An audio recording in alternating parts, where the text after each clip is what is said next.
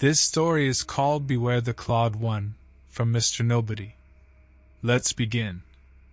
This happened to me on 2019, September 24th. A handful of my friends and I had decided to visit the infamous Hell's Hollow Road in Connecticut. We had all heard the local tales of strange and terrifying things happening there, but we wanted to see for ourselves if there was any truth behind them. Our curiosity overcame our fear as we began our eerie adventure. On that first evening, it was all seemingly normal.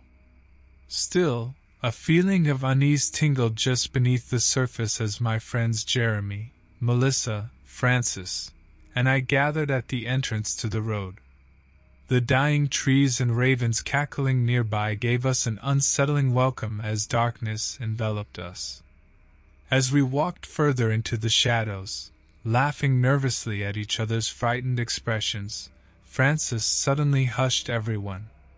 What he thought would be a simple night out with friends would soon prove to be anything but ordinary. We all stopped and listened in silence.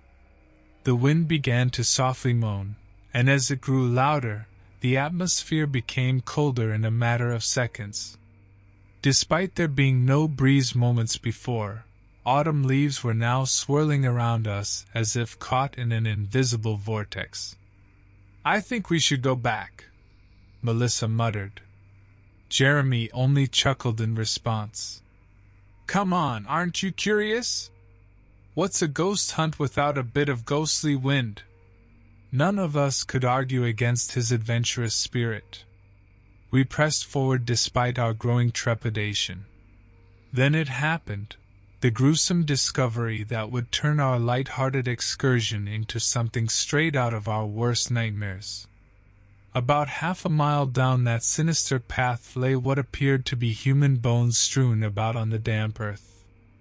It seemed like whoever they belonged to had been torn apart by some kind of monstrous force. Sickened by the sight, we barely noticed the sounds of distressed animals echoing in the distance. We couldn't call for help because there was no phone reception, and we kept rationalizing that maybe all of this was a well-created hoax by teenagers or artists trying to scare the locals. Still, our hearts raced in tandem with each passing moment of eerie silence, and unknown threats lurking within that dark abyss. By now, we thought we had seen the worst of it. Little did we know, something even more unspeakable lay just beyond our notice. In an instant that felt like slow motion, Melissa screamed as she spotted a grotesque mutilation of a former human being, barely recognizable, hanging grotesquely on one of the few trees still standing. "If this is a prank, it's gone too far," Jeremy exclaimed. We decided to turn back immediately and escape this haunted road. We couldn't take any more terror. As we hurried back to where our adventure had started, Francis suddenly caught sight of something hulking emerging from the dark fog that had begun to surround us. We knew at once that it wasn't another human. The massive silhouette moved on all fours with elongated limbs and horrifically distorted proportions. Its body was covered in coarse fur, with its once human teeth replaced by sharp canine fangs dripping with saliva, glinting under what little moonlight managed to pierce through the dense fog. Trembling with fear, we scrambled through a small pathway in the dense forest, our only hope to outrun this monstrous abomination, as its guttural snarls grew closer behind us. As Jeremy helped Melissa around trees and vines, Francis glanced back over his shoulder towards me. "Have you ever heard," he gasped between breaths, "of any werewolves in these parts?" I shook my head while continuing to run as fast as I could muster. All I could think about was surviving this horrifying chase and escaping from Hell's Hollow with my life. But at the same time, another part of my mind screamed that there was no way we could outrun a monster like that, especially not when the fog was thickening and our vision was becoming more obscured. We continued sprinting, our shoes pounding against the damp earth. The monstrous creature was relentless in its pursuit, snarling and snapping at our heels. "Look for a house or somewhere to hide!" I shouted, struggling to keep up with the others. We had left our phones in the car because we didn't think there would be a need for them on what was originally just an innocent ghost hunt. Now, we desperately needed help, but there was nowhere to find it. We prayed that someone would hear our screams. Suddenly, Francis tripped over an exposed root and fell hard to the ground. Jeremy and Melissa stopped to help him up, but the creature was closing in too fast. "Leave me!" Francis screamed, scared beyond reason. "Save yourselves! I'll try to hold it off." We hesitated for a second, unable to leave our friend behind. But Francis' tone left no room for argument. Jeremy and Melissa helped him up before continuing their desperate escape, leaving me and Francis facing the terrifying beast. The creature lunged at us with its massive claws extended. Francis swung a heavy branch like a baseball bat, connecting with a loud snap of timber upon bone as he hit the creature's arm. It recoiled momentarily before pouncing again with frightening speed. This time it managed to slash across Francis' leg, filling the air with pain-filled screams. He collapsed onto the ground while I managed to pull him away and into a crouched hiding spot within a narrow crevice between two large rocks. We heard faint cries from Jeremy and Melissa in the distance as they realized we were no longer with them but couldn't venture back without risking all of our lives. Within moments, heavy panting and sniffling filled the air.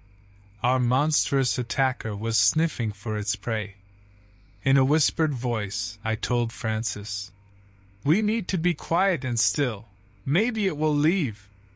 He nodded, gripping his injured leg, visibly biting back more screams of pain as we held our breaths. The creature circled our hidden spot for what felt like an eternity, snarling and growling in frustration. Eventually, it appeared to lose interest or hope in finding us and moved away.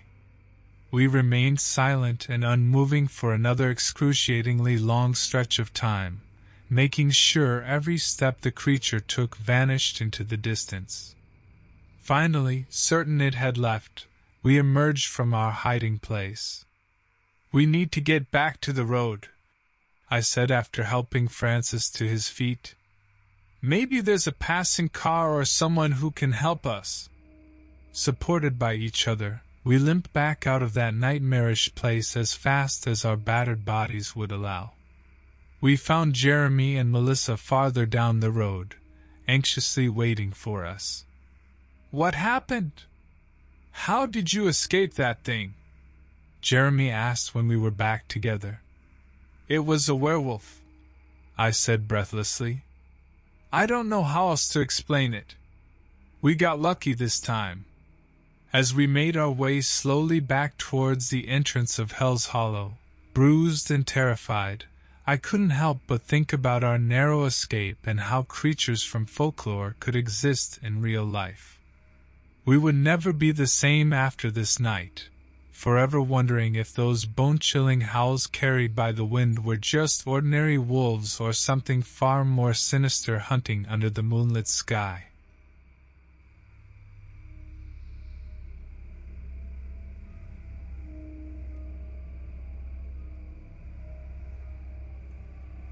This story is called The Gruesome Bite, from Enigmatic Quill. Let's begin. This happened to me on August 12th. Lennox McKee had always been a firm believer in logic and reason, scoffing at the very mention of supernatural phenomena.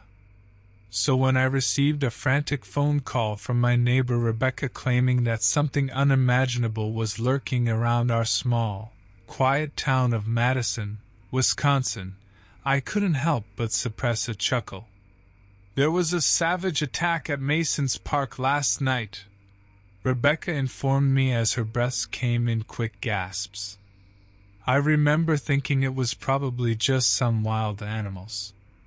We lived near a heavily wooded area, so deer and other creatures were not uncommon to happen upon.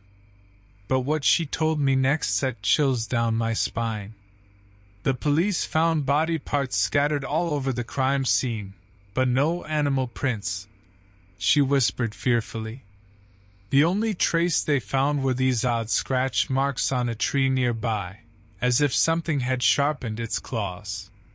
Despite myself, curiosity got the better of me, and I reluctantly agreed to accompany Rebecca to the park that evening to investigate ourselves.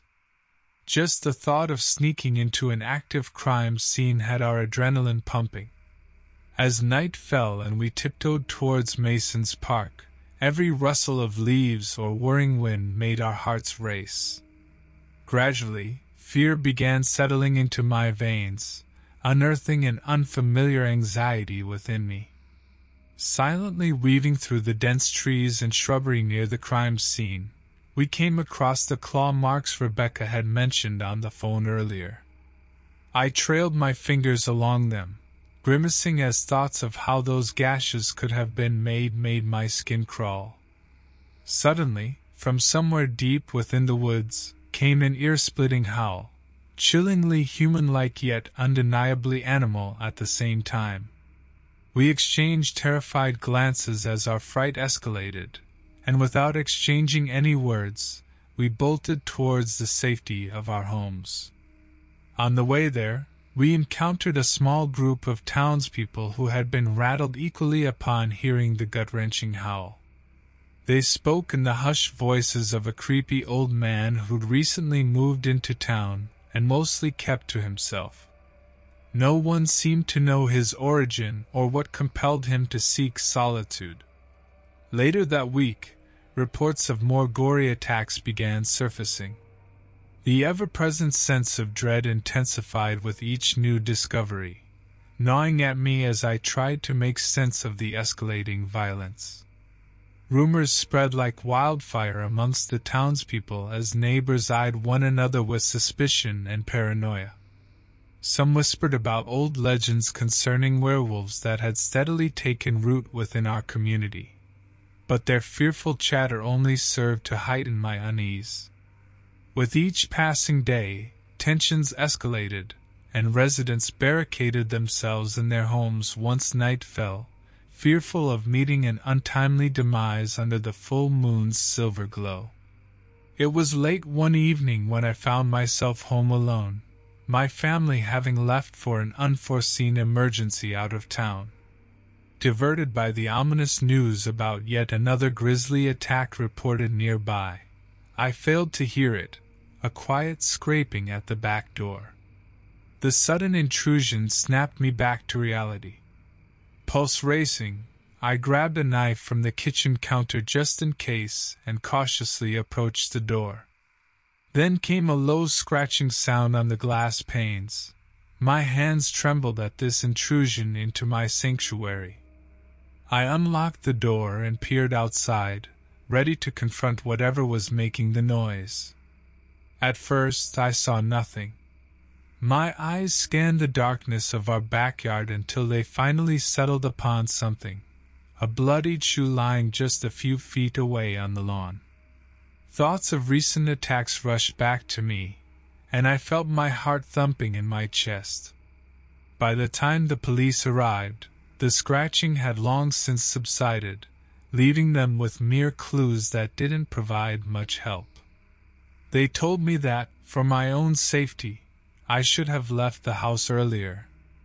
Nervously, I explained how my family was out of town and that calling them for help wasn't an option at the time.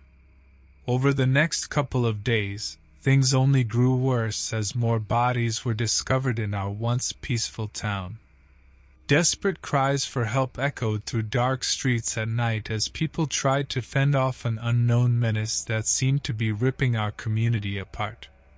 The brutal scenes that met first responders were beyond anything they had ever experienced before. As we learned more about this mysterious attacker, something became apparent. It had a disturbing habit of leaving claw marks like the ones we saw in Mason's Park. Gashes on trees and doors followed suit, as if an angry beast were marking its territory. With no one feeling safe anymore, most people resorted to forming search groups to patrol their neighborhoods and protect their loved ones from harm. Many even armed themselves with weapons for self-defense, knives, baseball bats, and anything else they could find in their homes. One night during this period of chaos, I reluctantly agreed to participate in one of these neighborhood patrols alongside Rebecca and some other friends. We cautiously ventured down dark alleyways and through abandoned parks, hoping to avoid any confrontation but resolving to do whatever it took to protect our small community. It wasn't long before we stumbled upon a gory scene that would change everything.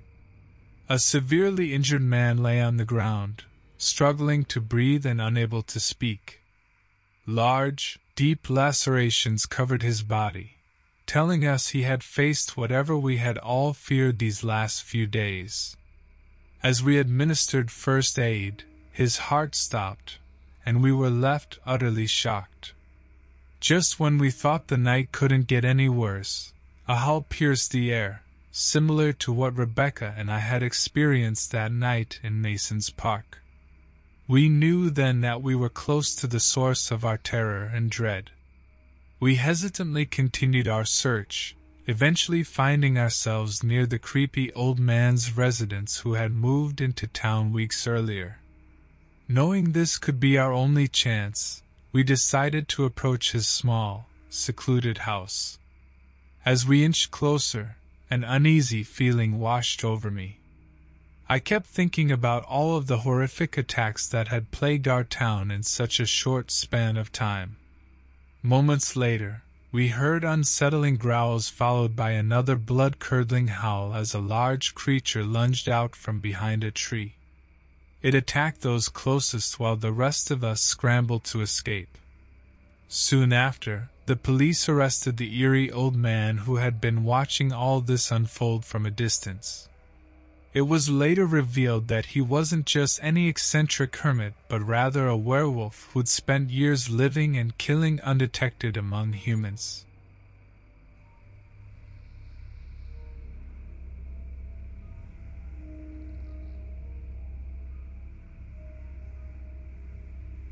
The Beast of Silver Lake, from Jackson 897. My life changed completely in April 2010. As a Green Beret, we were trained to face unexpected situations calmly and strategically, but nothing could have prepared me for what happened that month. Our mission took us to a remote place near Silver Lake, a beautiful yet eerie location veiled in secrecy and unexplained incidents.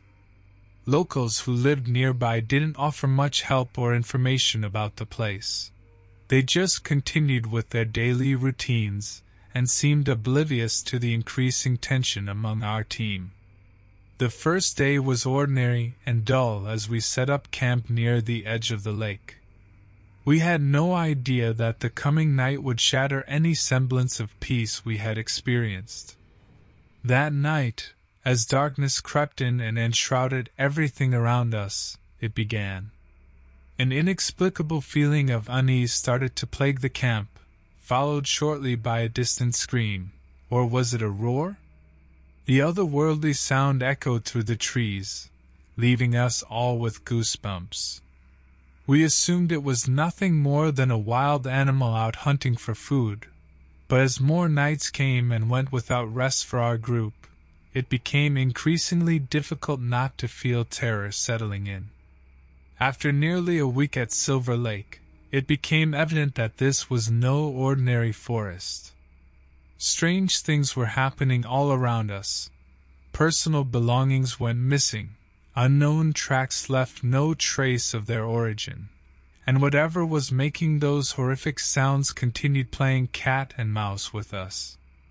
The tension among my teammates grew unbearable one morning when I stepped out of my tent only to find one member of our group missing. We scoured the surrounding woods for him with growing concern. Blood-spattered branches in nearby areas were the evidence of some kind of struggle or attack.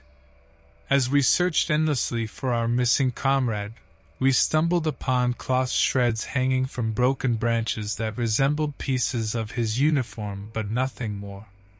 That night, our campfire conversations were filled with fear and confusion. Another incident appeared the following day, a bizarre symbol scrawled into the dirt close to where we slept. It was disturbingly twisted, but none of us knew what it represented or who could have drawn it there. Just as we thought things couldn't get any worse, they did, a discovery so foul that it would forever remain etched in our minds. We found the remains of our missing team member a few feet from camp. His body was twisted and mutilated beyond recognition. It was a sight unparalleled by anything I had witnessed throughout my service.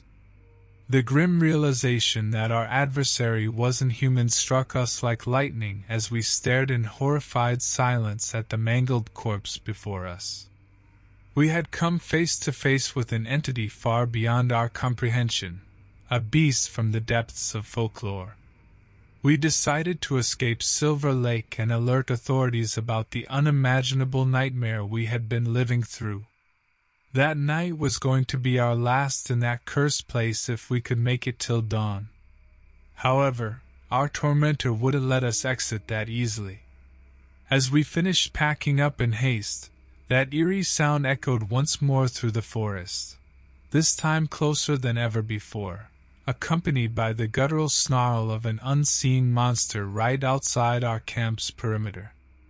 Our hearts raced as adrenaline coursed through our veins. But this time we were not facing an enemy we'd ever encountered before. The fear of engaging with this unknown creature seemed insurmountable.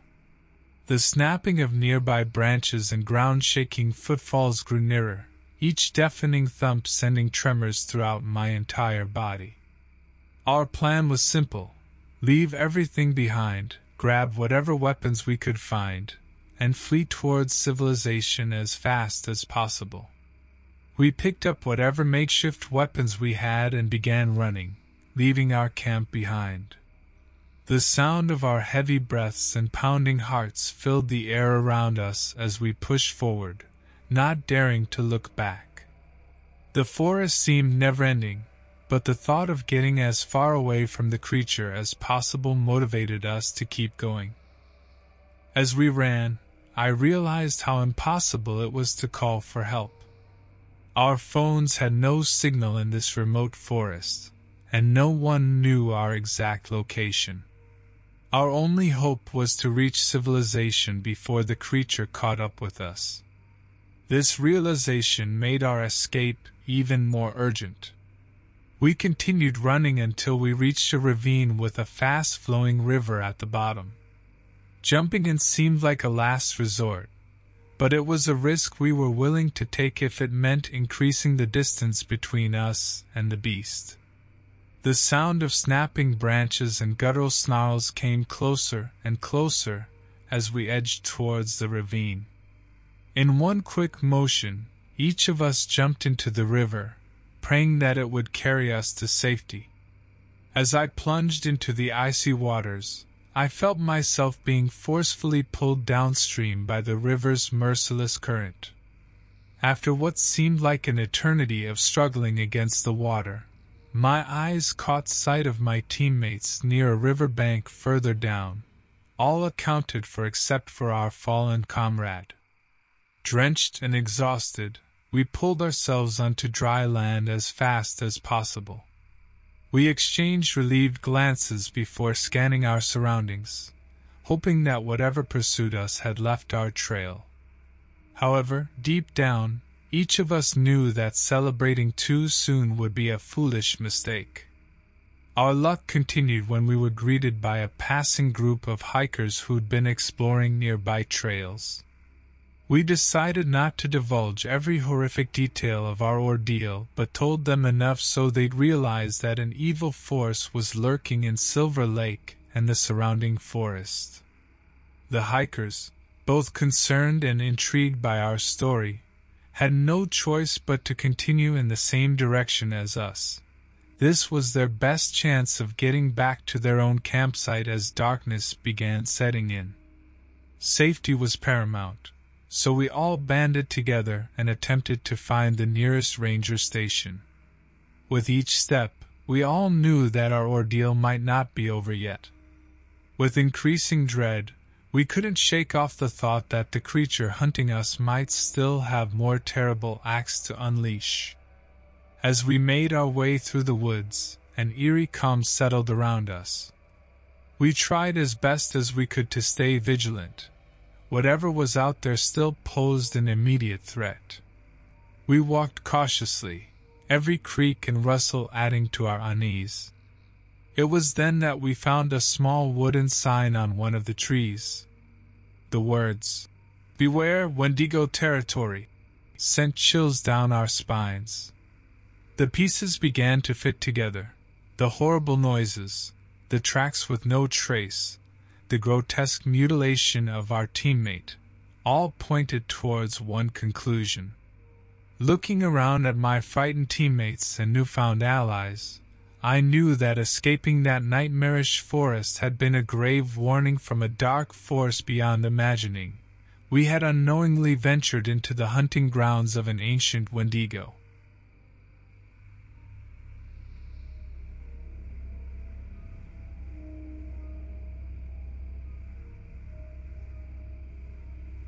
It was a sight I had never seen before, the kind that would make anyone's heart skip a beat in terror.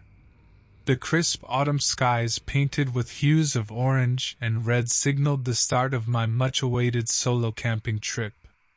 I had chosen Bar Harbor in Maine as my destination, partly due to the beautiful foliage that graced the landscape and partly because of its relative obscurity. A few weeks prior, I had purchased an RV for this very occasion, a big purchase but one I hoped would allow me to explore the world outside my monotonous office job. After quitting my position at Dean & Whitaker LLP, I couldn't wait to leave all the mundane trappings behind. I had been warned by some locals that September was known for unusual happenings. Even a couple of campers had disappeared without a trace. But I was never one for superstitions, so I shrugged it off as nothing more than folklore churned out by bored small-town folk. The trip started out fantastically well. Roaming the lush forests, hiking the rocky hills, and taking in breathtaking ocean views, pure bliss. From time to time, weird eerie sounds leaked from between dense trees, but I brushed it off as wild animals or overactive imagination. One evening, while grilling freshly caught fish over an open fire, I decided to take a quick walk around the campsite before retiring for the night. Wandering into the woods under fading sunlight, I stumbled upon Caleb Durham, another RV camper who'd parked his vehicle not too far from mine. Additionally alarming was that he appeared somewhat disoriented and dazed. As we exchanged pleasantries, he voiced his bewilderment about finding himself miles away from where he'd been just moments ago. Pondering over his predicament, we wondered if perhaps we were lost, but after confirming our coordinate readings on our phones, all doubts dissipated. Amidst the confusion, we shared our travel experiences and eventually retired to our respective RVs. Later that night, tapping noises on my RV's window roused me from a deep slumber. I blinked sleep from my eyes and peered outside the glass, and what I saw is something I can never unsee. A man with razor-thin gray hair, wild, unblinking eyes, elongated fingernails, and a sickly grin was pressed against the window, staring right back at me. The sheer terror that radiated through my veins made me immobile for a few moments. When my senses returned, I quickly slammed up against the door lock, trying everything to keep that grotesque apparition out of my RV. My desperate attempt to call 911 met an untimely end due to weak reception. As my brain raced to find a rational explanation for this horrifying encounter, it dawned on me that the antagonist did not exhibit even a hint of emotion or intent, just tapping his nails listlessly on the glass. The steady, rhythmic taps started to take their toll on me until, at some point, they suddenly ceased. Was he gone? Cautiously peering through the window curtains again, I spotted Caleb emerging from his RV armed with an axe in hand. He'd also heard the taps and quickly caught sight of our unwelcome visitor lurking in the darkness. Caleb, axe in hand, approached the eerie man cautiously but determinedly. As he drew near, the man turned and attacked him, mercilessly slashing at Caleb with his grotesque fingernails. Blood spattered onto the ground around them as Caleb fought to defend himself, struggling to hold on to the axe. I watched in horror, unable to move or even call out for help. The sickening sound of flesh ripping echoed through the night air while I felt consumed by fear and helplessness. At last, fueled by a surge of adrenaline, I burst from my RV and sprinted towards the campground's main office. The office seemed like a mile away as I ran through the darkness, my mind racing with fear for Caleb's life. What was that, man? Was he even human? Reaching the office, I pounded on the door desperately, begging whoever was inside to let me in. A nervous park ranger opened the door, startled by my frantic appearance. I breathlessly explained the situation as best I could while urging him to call for help immediately. Before long, we heard distant sirens approaching. Relief washed over me. Hope that Caleb might still be alive began to grow within me. A few moments later, police officers arrived, with paramedics following close behind. I led them to where Caleb had faced off against the terrifying attacker. As we reached the scene of the bloody struggle, we found no trace of the man with cold eyes and razor-like nails. Only Caleb lay there, battered and barely breathing, his life hanging by a thread. Paramedics rushed to his aid while police asked me some questions about what had happened, but my account seemed insufficient for an explanation of what we'd seen. While Caleb was taken away on a stretcher and loaded into an ambulance, several officers remained behind to search for clues or leads about our tormentor. Scouring every inch of our camping area but finding nothing, it seemed we had no way of holding our attacker responsible. Days later, I learned that Caleb had somehow survived the ordeal despite sustaining severe injuries. Our friendship was cemented by these disturbing events, and we stayed in contact after we left the campground. As it turned out, our attacker had escaped without a trace, leaving only the painful memories of his assault and a nagging question that haunted our thoughts. Who, or what, was this malicious entity? Old stories from the area spoke of a hermit living deep in those woods for decades. Eyewitness accounts described him as a soulless creature with unimaginable strength and animalistic instincts. Possibly driven mad by isolation or worse, this man now preyed on unsuspecting campers and travelers, ensuring that no one who encountered him would ever sleep soundly again. Though the police and other authorities never corroborated these claims, Caleb and I knew what we had witnessed was not the result of fevered dreams or an overactive imagination. We decided to leave the investigation to others while focusing on our recovery and moving forward with our lives. Our friend Marco, who loved investigating paranormal events and legends, became intrigued by our account of the horrific encounter. Determined to uncover more about this elusive menace, he ventured into the woods and continued searching for answers long after Caleb and I had given up hope. Months later, when Marco finally returned from his investigation, he confided in us that he'd found enough evidence pointing towards an even more chilling conclusion than that of a hermit gone mad. He claimed to have discovered an identical series of gruesome attacks dating back more than 2 centuries, all originating from those very same woods near RV site number 39. Shocked at this revelation, we gasped in disbelief as the grim truth behind our horrifying encounter slowly dawned on us. The monstrous assailant who terrorized us that night was not merely a human criminal, but may have been an ageless supernatural force that had walked among us since time immemorial. Now, years later, Caleb and I have rebuilt our lives knowing that something sinister wanders the woods near that remote campground, forever leaving us haunted by the grim mystery of RV site number 39.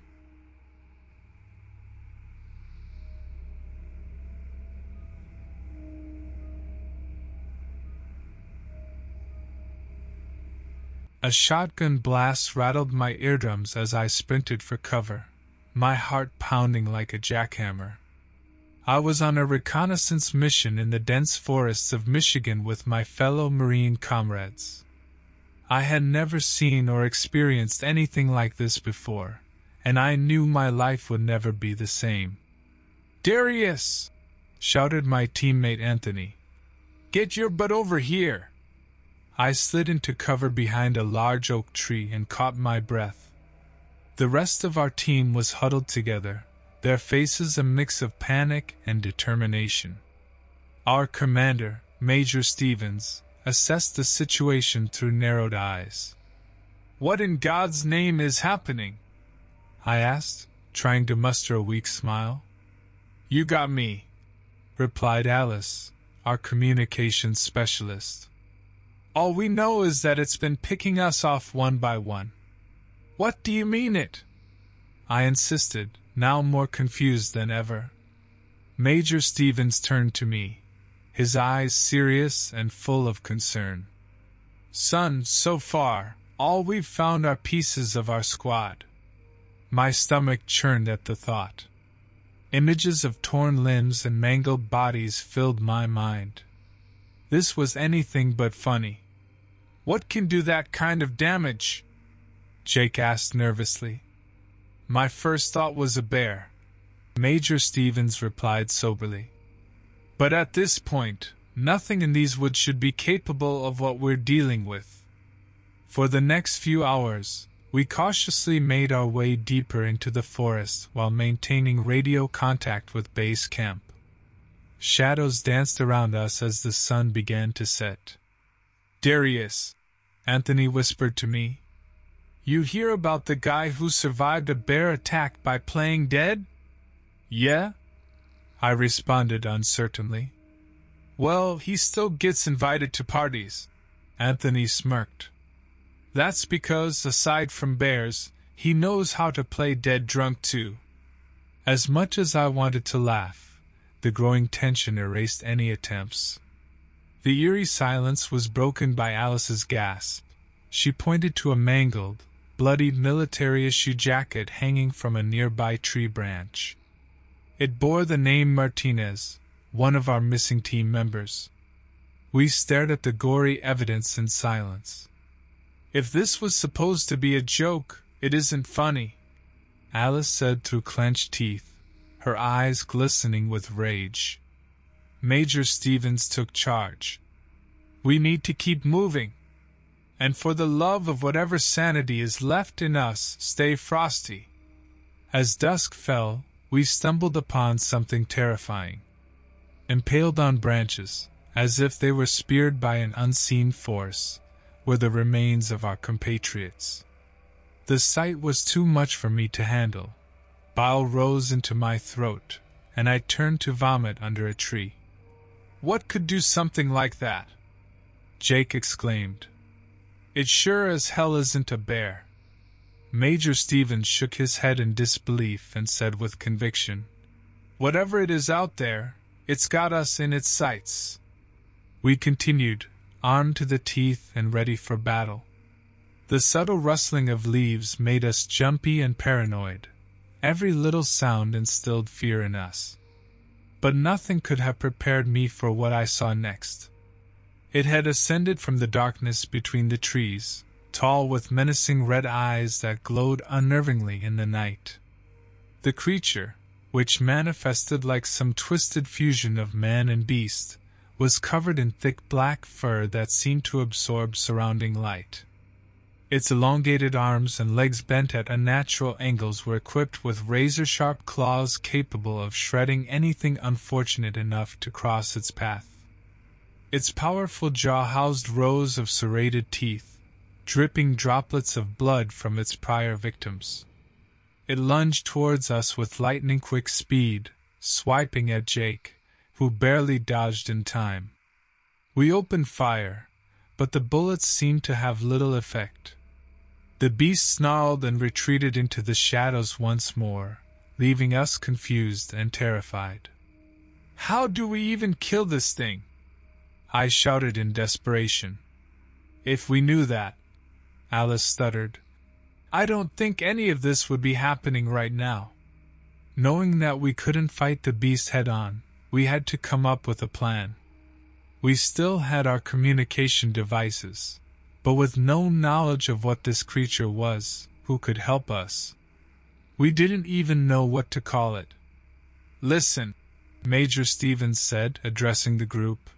"We need to get out of this forest alive.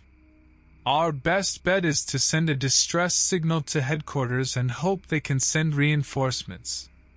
We nodded in agreement. Even though we couldn't fight the creature directly, we still needed someone who could. Desperate times call for desperate measures. As Alice sent the signal, we continued to move through the forest. The chilling howls and rustling of leaves followed us wherever we went. We were being hunted. Just as the first glimmer of hope found us, when a voice on the other end responded to our distress call, the creature struck again. Snarling and roaring, it appeared from the shadows and looked even more terrifying than before. Its fur was matted with blood, and its eyes reflected pure hatred. Jake attempted to buy us some time by emptying another magazine into it, but again, the bullets seemed to make little difference. The creature grabbed him by the arm and flung him into a tree with a sickening crunch. Jake was alive but immobile, so we hauled him on our shoulders. As we moved as fast as possible given our circumstances, I listened in on Alice's conversation with headquarters. "Situation report, multiple casualties, unidentified hostile life form," she said urgently. "Yes, no, nothing like this," she replied moments later. "Rendezvous coordinates confirmed." She looked at me with determination in her eyes. "They're sending an extraction team to a designated location about 6 kilometers from here. They've directed us to avoid engagement at all costs." But the creature had other plans. As we reached a clearing, it ambushed us once more. I had never been so horrified in all my life. Its predatory instincts were undeniable. Major Stevens shouted, "Split up! We can regroup once we've lost it."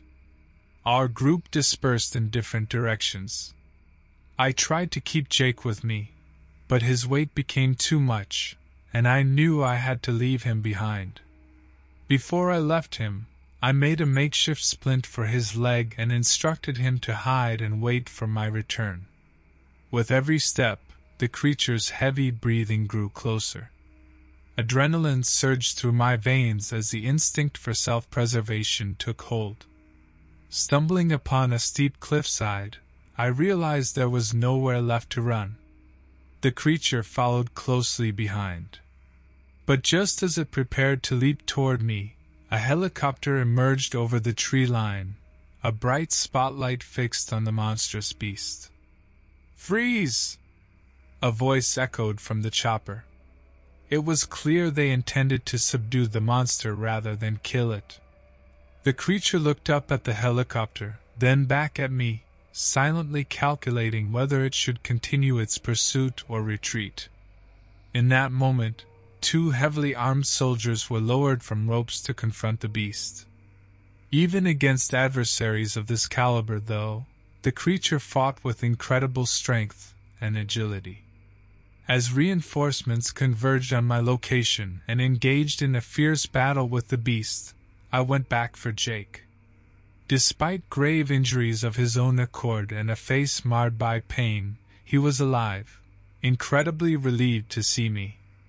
A soldier found us and helped carry Jake back toward the extraction point while others continued their struggle against the unstoppable beast.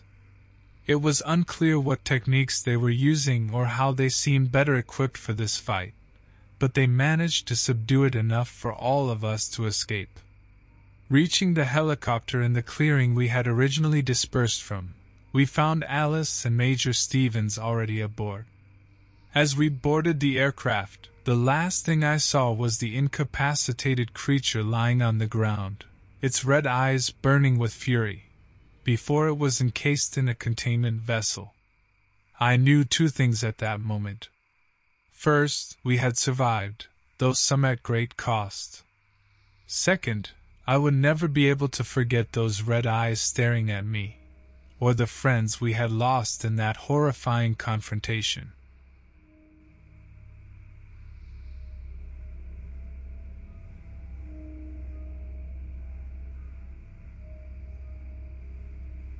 I was headed back to my apartment after a long day at the courier office, feeling exhausted from the endless stream of packages and letters that needed delivering.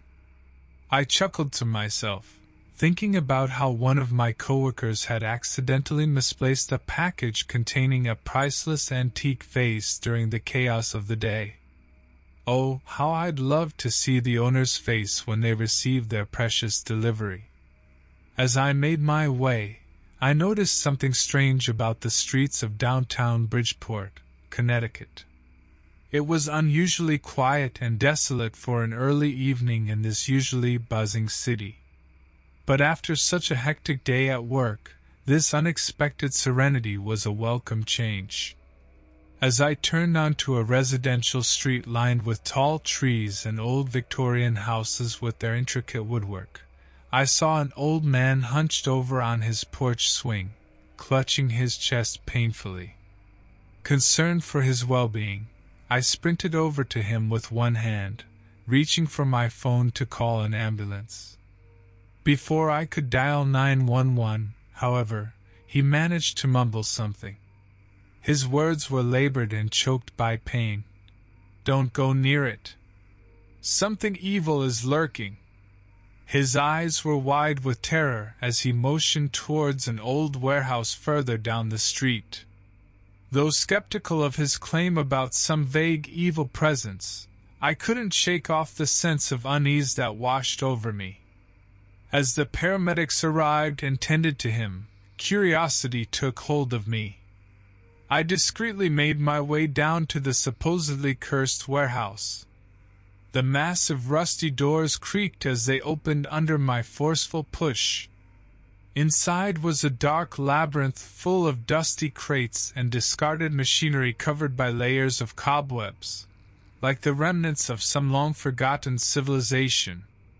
The air was thick with dust particles that lazily drifted around as if disturbed by an unnatural presence. Cautiously navigating the dimly lit space, I heard a sound that sent shivers up my spine. Soft, echoing footsteps grew louder and closer, making me question the sanity of continuing deeper into the warehouse. That was when I saw a faint silhouette lurking in the distant darkness, a large figure at least 7 feet tall with oddly elongated limbs. Desperately trying to maintain my composure, I tried to strike up a conversation with it, or rather, with him. His voice was guttural and filled with an indescribable malice. He spoke of horrific acts he had committed in his long, twisted existence, and recounted gruesome details of victims he had mercilessly tortured. As we conversed in hushed whispers, I suddenly realized that I didn't know this man's name or anything about him beyond these terrible confessions. My instinct screamed for me to escape before becoming yet another addition to his atrocious modus operandi. I attempted to leave through the storage room, but instead found myself in a spiraling maze-like chamber filled with mutilated and disfigured remains, artifacts of this man's sadistic obsessions. Oozing fluid stained the floor with sickening hues, and limbs were strewn about as if they were discarded toys. The creature's laughter echoed menacingly, and I could feel its presence drawing closer, a tense moment that seemed like it would stretch on forever as my life flashed before my eyes. The following day, while still shaken by the nightmarish encounter, I headed to the nearby town to find answers. I stopped in a dingy local bar for a drink and, hopefully, some conversation that would shed light on the psychopath I had met. As I nursed my drink, I overheard an older man at the other end of the bar mentioning a man named James Baxter. He referred to him as an unhinged monster who, he had heard, once even tortured his own family. This piqued my interest, so I cautiously approached and interjected myself into their conversation. Listening more intently now, I pieced together that James Baxter was a notorious serial killer and skinwalker who had made his home in these woods. People shared detailed accounts of the brutal atrocities he committed in town, but nothing seemed to connect him with the supernatural creature he had become. The locals spoke with certainty of the strange occurrences and sightings surrounding this man, but they were hesitant to believe in the supernatural aspects of his story. As people began to notice just how uneasy this topic was making me, one burly guy asked why I was so interested. After hesitating for a moment, I recounted my harrowing experience in the storage room maze, and their expressions turned truly horrified. Fearing for my safety and perhaps their own, they urged me to go to the local authorities. When I arrived at the police station and explained what had happened, they shared more information on James Baxter, an escaped psychopath who they claimed could manipulate people's minds and distort reality, making them see things that weren't really there. The arresting officer went on, describing James' terrifying ability to confront his victims with their deepest fears, horrific scenes similar to those in my confrontation with him. Upon further investigation by both local law enforcement and paranormal experts in our region, it was determined there were no definitive answers available as to whether this man truly was a skinwalker or merely an extraordinarily deranged serial killer. The only certainty was that both his physical and psychological presence carried immeasurable danger. For months after this encounter, I lived in a constant state of anxiety, always looking over my shoulder and avoiding the shadows at every turn. The disturbing memories from that twisted night continued to plague my mind, and I could feel the fear gnawing away at me. One evening, just as sleep began to claim me, I heard distant laughter echoing through my home. My eyes shot open, and I was gripped with terror. It was unmistakably the voice of James Baxter. Lying in bed, paralyzed, I listened to his cackles grow closer, each step he took sending shivers down my spine. And then suddenly, deafening silence. The laughter ceased, and darkness enveloped me. That chilling night was never spoken of again in town, and the horror of what I had experienced disappeared with James Baxter into thin air. Seemingly just like that, life began to move forward as the fear slowly subsided. Yet even now, far removed from my harrowing encounter with James Baxter in those woods years ago, there remains an unshakable feeling deep within me. Not only that his presence still lingers somewhere out there, but that one day, when I least expect it, he could return in search of his last intended victim.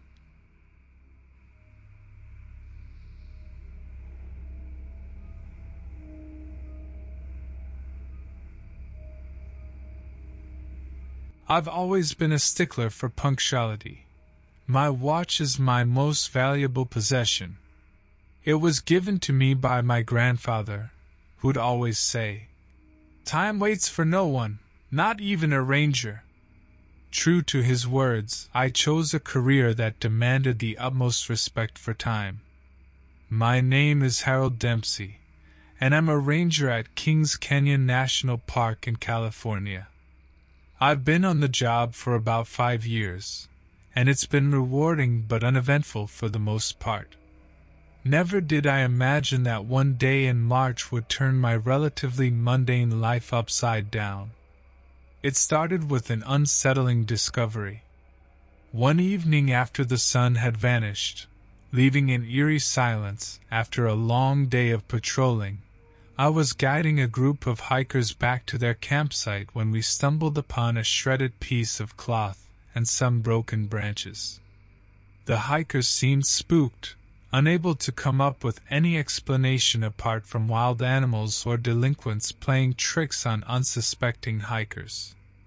After calming everyone down and making light of it with some friendly humor, we continued our way back to camp. I couldn't call for backup as radio signals were weak and unreliable once deep within the canyon. As days went by and that strange feeling refused to dissipate, a peculiar pattern emerged. Similar incidents started happening more frequently. Before long, park visitors were reporting sinister shadows darting in their peripheral vision. Some guests recounted hauntingly vivid nightmares of the canyon sprouting countless sharp branches, spearing them through mercilessly but without leaving any marks once they'd awakened in a cold sweat. My gut twisted as these occurrences piled up like consistent snowfall in the dead of winter until it came to head during an outbound camping trip with some regular visitors whom I'd grown fond of, a group of nature enthusiasts aging between 30 and 70 years old who explored different parks every weekend. That day, the crisp air flirted with our expectations as we hiked along the park's winding trails. Laughter and excitement filled the air with contagious vitality. I couldn't shake off that gnawing restlessness, but my desire to keep our spirits high prompted me to share my wilderness knowledge, peppered with some dad jokes. Little did I know that would be a fragile shelter against the storm brewing over us. Treachery began when that elusive foe emerged from the shadows mid-evening, striking the campsite mercilessly as we gathered around the fire. A deafening crack resonated, sending chills through our bones as a fallen tree branch narrowly missed Emily, our group's youngest member. I had never seen any creature like it, though I could hardly describe the monstrous figure blended in the darkness, an embodiment of dread with eyes that glinted like sapphires cutting through a starless sky. Fear struck us faster than lightning, but any attempt to flee was useless without navigation tools or a sense of direction. We huddled together in the circle of flickering light, knowing we were its prey, caged within uncertainty.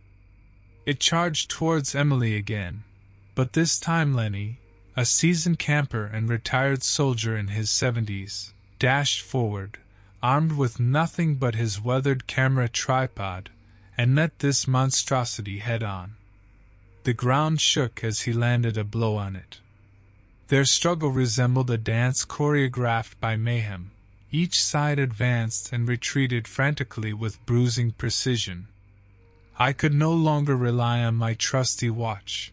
Countering every attack on my friends defined my reality now as we all battled back as best we could against this living nightmare, which only grew hungrier for our demise.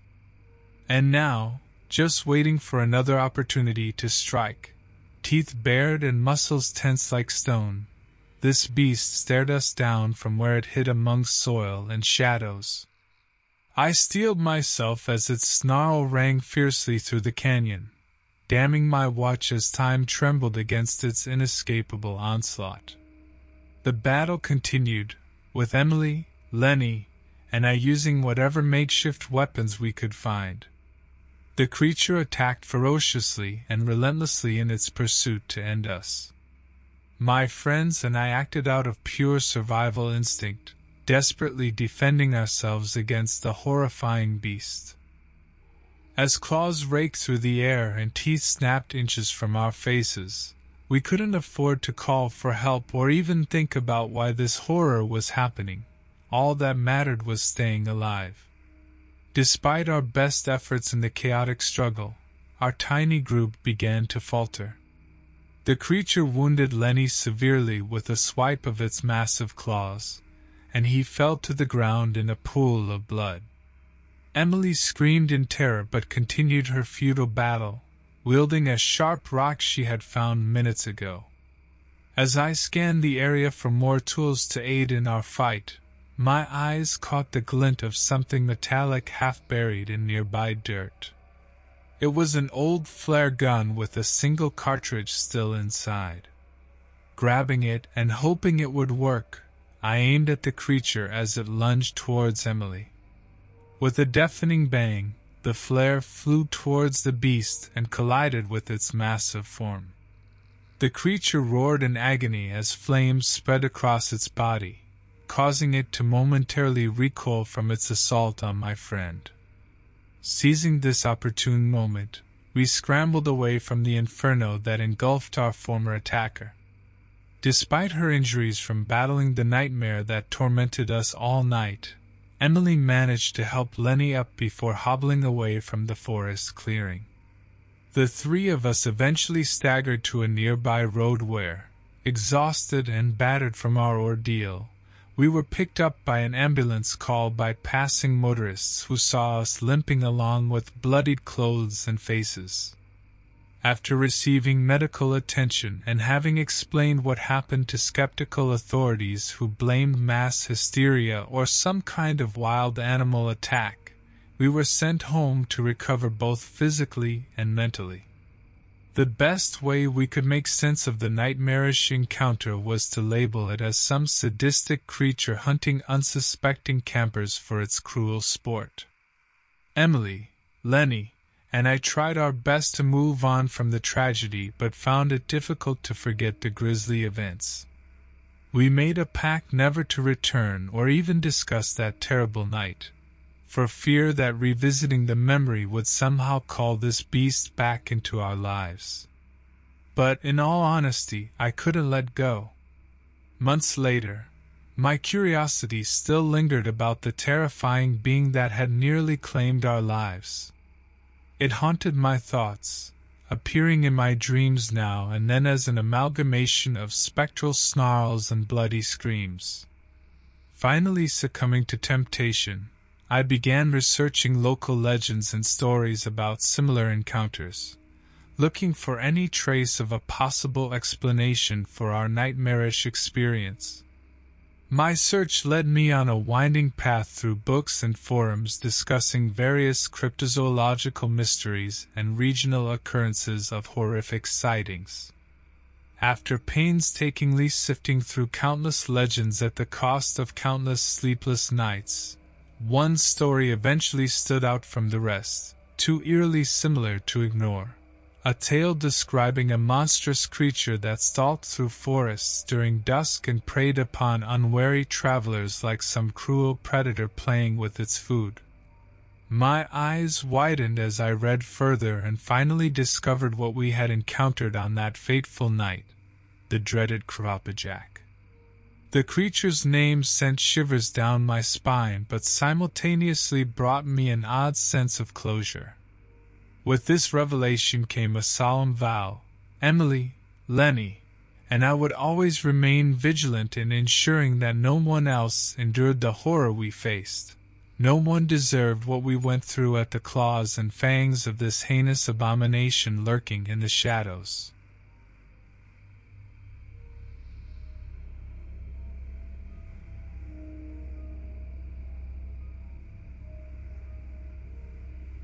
As soon as I stepped into Rocky Mountain National Park, something felt off. Sure, I'd faced more than my fair share of peculiar situations during my tenure as a park ranger, but this was different. It seemed like an ordinary day in the park, yet an ominous feeling gnawed at me. Nature was in full swing. Birds were chirping and squirrels darted through the underbrush. But every so often, there was just this eerie silence that hung heavily in the air. I put these thoughts aside and focused on my daily duties.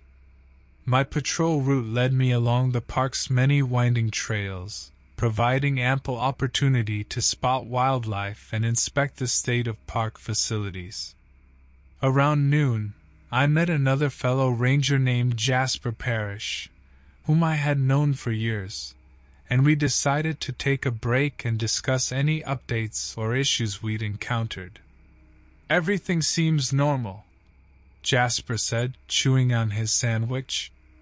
"But I've got this weird gut feeling that something's off today." "Yeah, me too," I admitted. "I just can't shake it." We spent a few minutes discussing our intuition, or maybe just paranoia, but ultimately dismissed it as nothing more than overactive imaginations. The rest of my shift went smoothly until I approached a clearing where backpackers often stayed for the night. There, lying crumpled on the ground, was a woman. Her terrified eyes connected with mine as she whimpered in pain, her entire body covered in deep gashes and blood seeping through her torn clothing. "Help me," she croaked. "Felicity?" Jasper recognized her as one of our park's regular visitors. We immediately radioed for help, but being in such a remote part of the park presented several challenges for reaching medical assistance quickly enough. Felicity clung to consciousness as she muttered about something that attacked her while she was hiking. We tried to probe for more information, but every word she spoke seemed to drain her strength. As we sat waiting helplessly for backup to arrive, the air grew cold and our surroundings went quiet once again. Suddenly, an otherworldly howl filled the silence, sending shivers down both my and Jasper's spines. Felicity's eyes widened in terror. Without a second thought, Jasper withdrew his firearm while I grabbed my knife, scanning our surroundings for any signs of danger. Fear gripped me tightly as we tried to come up with an impromptu defense plan. "There's no help close by. It's just the two of us," Jasper whispered. "We need to make sure whatever that creature is doesn't return." As we stood in the clearing, our breaths coming in ragged gasps, we heard rustling in the underbrush around us. The foliage shook with increasing intensity as an unspeakably grotesque creature revealed itself before us. Its twisted form was unlike anything either of us had ever seen. A massive hulking beast swathed in darkness that seemed to writhe and pulse with the blackest shadow imaginable. The creature's mouth opened to expose rows upon rows of razor-sharp teeth covered in fresh blood. The creature began closing the distance between us, its movements unnaturally swift and fluid. "Back away slowly," I whispered to Jasper, careful not to make any sudden movements. "We need to get Felicity and ourselves out of here." As we inched away, my eyes remained fixed on the beast, but my mind raced with thoughts on how to ensure our escape. Jasper was skilled both as a ranger and in combat, but it was clear that our opponent was unlike anything we had ever faced before. Simultaneously, we both realized that radioing for help should be our next move. We couldn't defeat this creature on our own nor protect Felicity from its wrath. As Jasper attempted to contact backup, his voice cracking with nerves, the beast emitted another gut-wrenching howl. Horror filled me as more rustling from the nearby bushes indicated that this monster wasn't alone. Several smaller creatures joined it, each displaying similar grotesque features but with slight differences in size and appearance. They moved in perfect harmony, always keeping an eye on their target, us. Our radios crackled without response from the other end. With no help coming and time running out, We knew we needed an alternative plan. The prospect of defending ourselves seemed slim until I remembered a nearby abandoned ranger station stocked with supplies. "Jasper! There's a station not too far from here," I said urgently. "We can barricade ourselves inside until help arrives." With no better options available and darkness falling around us, we agreed to this strategy despite its uncertainty. Carrying Felicity between us while armed with our limited weapons, we embarked on the perilous trek through the park. Horrifying sounds followed us as the vile creatures stalked our every step. Their blood-chilling screams echoed like a twisted chorus through the otherwise silent forest. Each moment brought terror closer to overtaking reason, fear for my life, fear for Jasper's life, and fear for poor Felicity, who had already endured so much. The ranger station came into view as nightfall settled in, offering a glimmer of hope amidst the chaos. We quickly entered the building and breathed a sigh of relief when we discovered that the supplies were still there. Moments later, we barricaded the doors and windows as best we could, preparing ourselves for the approaching nightmare. Throughout the night, the creatures tested our defenses relentlessly. The sound of their claws scratching at the walls was unbearable. It seemed as if they were driven by some insatiable hunger specifically focused on us. Eventually, radio contact was regained, and we managed to call for help once more. The hours dragged on, but finally help arrived in the form of an experienced search and rescue team. As they helped us safely exit the station and led us away from our gruesome ordeal, one of them muttered something under his breath that sent chills down my spine. "Blackwood serpents," he said, clearly knowing what had hunted us in those dark hours. Just one day prior, I'd never even heard of such creatures existing, but now their name would forever be etched in my memory as a reminder of the terror from which we barely escaped alive.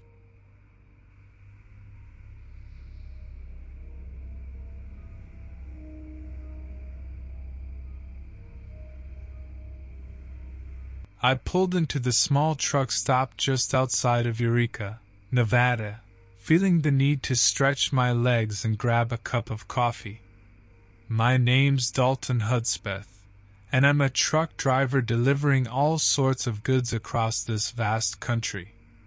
As I climbed out of my rig, a sense of unease washed over me for no apparent reason. This place seemed ordinary enough, but something about it struck me as off. Ignoring the uneasy feeling, I made my way inside the dingy diner adjacent to the gas station. Behind the counter was a middle-aged woman with frazzled hair who seemed preoccupied with her crossword puzzle.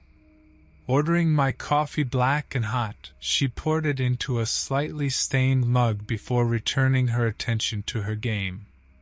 After exchanging pleasantries and an attempt at humor on my part, I heard a commotion coming from outside.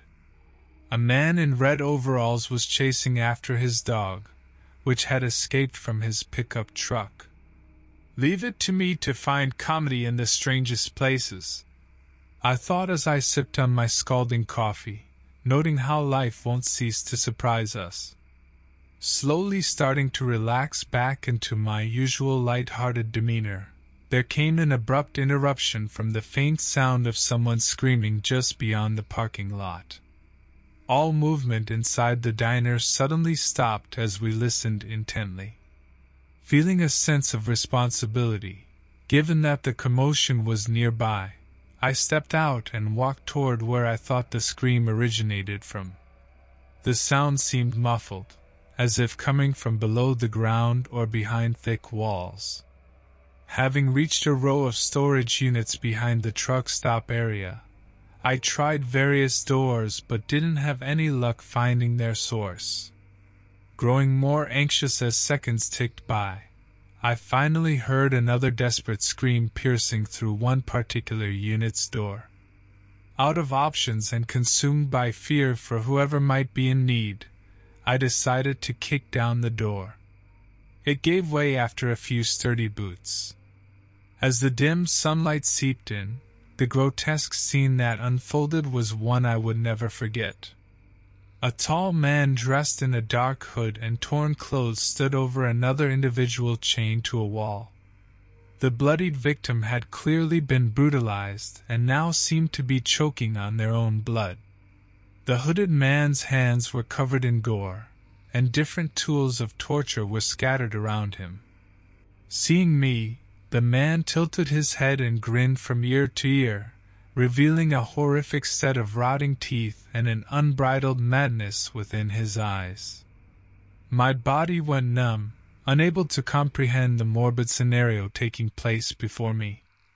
I steeled myself for whatever might come next, but I knew that I could not face this monster alone. Desperately trying to signal the woman back at the diner for help without making any sudden moves, I attempted some pathetic lip gestures through the tiny, cracked open door as my eyes bore into her with urgency. Sadly, she did not grasp at my silent pleas or acknowledge my frightened gaze whatsoever. The feeling of being alone and vulnerable was overwhelming. Mustering all my courage, I glanced back towards the hooded man, only to see that he had disappeared and left his torture chamber momentarily unattended. Without further hesitation or thought, I sprinted across the truck stop, hoping against hope that I might somehow escape this nightmare unscathed. Focused on putting as much distance between myself and that horrifying scene as possible, I didn't notice my surroundings shifting around me. A dense fog rolled in from nowhere, silent save for its eerie whispers that threatened to drive me mad with fear. The dense fog disoriented me, but somehow I made my way back to the truck stop. With haste, I told the woman at the diner about what I had just witnessed, explaining that it was crucial that we call for help immediately. "You mean like the police?" she stammered nervously. "Yes," I affirmed, "but we need to make sure they get here quickly. There's a madman torturing people in those storage units." Seeing her worried expression and hesitance to take any quick action, I assumed control and dialed 911. Unfortunately, the fog had taken a toll on cell service, and I wasn't getting through. In a desperate attempt to save the victim, I pleaded with the lady at the diner to contact the local mechanic, who might have some bolt cutters or anything that could potentially free them. She hesitated but agreed after seeing my panic-stricken face. The visitor in red overalls from earlier overheard the commotion and offered to help as well. Together, we ventured back to that dread-filled storage unit, armed only with bolt cutters and a crowbar provided by the mechanic. I approached cautiously, fearing any sudden movements would provoke further harm to the victim. As we carefully opened the door, my blood turned cold at what lay before us. The storage unit was completely empty, no torture tools, no chained individual, and no hooded man in sight. "What's going on?" asked the man in red overalls nervously. "I don't understand," I murmured in astonishment. "I swear they were here just moments ago." The woman from the diner shook her head skeptically, likely questioning my sanity, or if this was some sort of cruel hoax. Regardless of how it appeared, I knew what I had seen was real. My search for answers led me to make inquiries around town and discover that two locals, Marcia and Jim Merrick, had vanished in the last couple of months. The townspeople held a private meeting to discuss these disappearances and shared with me the name of Lenny Morton, a man recently released from prison whose actions matched those I had faced. The details were eerily similar: dark hoods, brutal murders, and merciless torture. I knew in my gut that Lenny was responsible, but we had no concrete evidence against him. Over the following days, I couldn't shake the haunting image of the bloodied victim from my mind. The gruesome brutality of it all settled in my thoughts, constantly reminding me of how easily our lives could be morphed into morbid canvases at the hands of a maniac like Lenny. Feeling incapable of leaving matters unresolved, I decided to act before any more innocent lives were taken. I made several attempts to contact law enforcement in neighboring towns but fell short due to them being stretched thin on other cases and insufficient evidence pointing to Lenny. I knew taking down someone as dangerous as Lenny Morton required a well-thought-out plan. As day turned into night, I carefully plotted my next move, hoping that somehow my actions would lead to his undoing. As I lay in bed that evening with every intention to confront Lenny Morton personally the following day, sleep eluded me. The thought of what might happen next was like a specter lurking just beyond sight. An eerie presence neither seen nor understood fully but managing to claw its tendrils deep into every fiber of my being. Little did I know just how near danger truly was. Unbeknownst to me or anyone else in Eureka, Lenny Morton's next vicious act would soon be unleashed upon us all. And the town would never be quite the same again.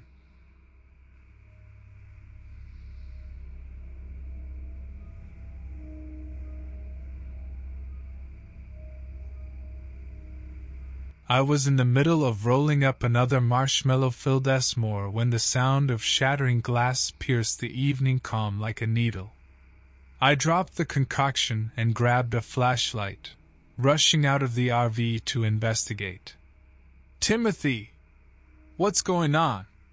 my friend Rosalind inquired, emerging from her tent. "I don't know," I replied, eyeing the broken beer bottle by a nearby tree. "But this wasn't here 5 minutes ago. We were camping in an isolated area within Yellowstone National Park. It was supposed to be a tranquil escape from our daily routines. Instead, it had taken an unexpected turn towards danger. April and Peter went on that hike hours ago. They should have been back by now," Rosalind said nervously, browsing her phone despite having no signal. "Did you hear that?"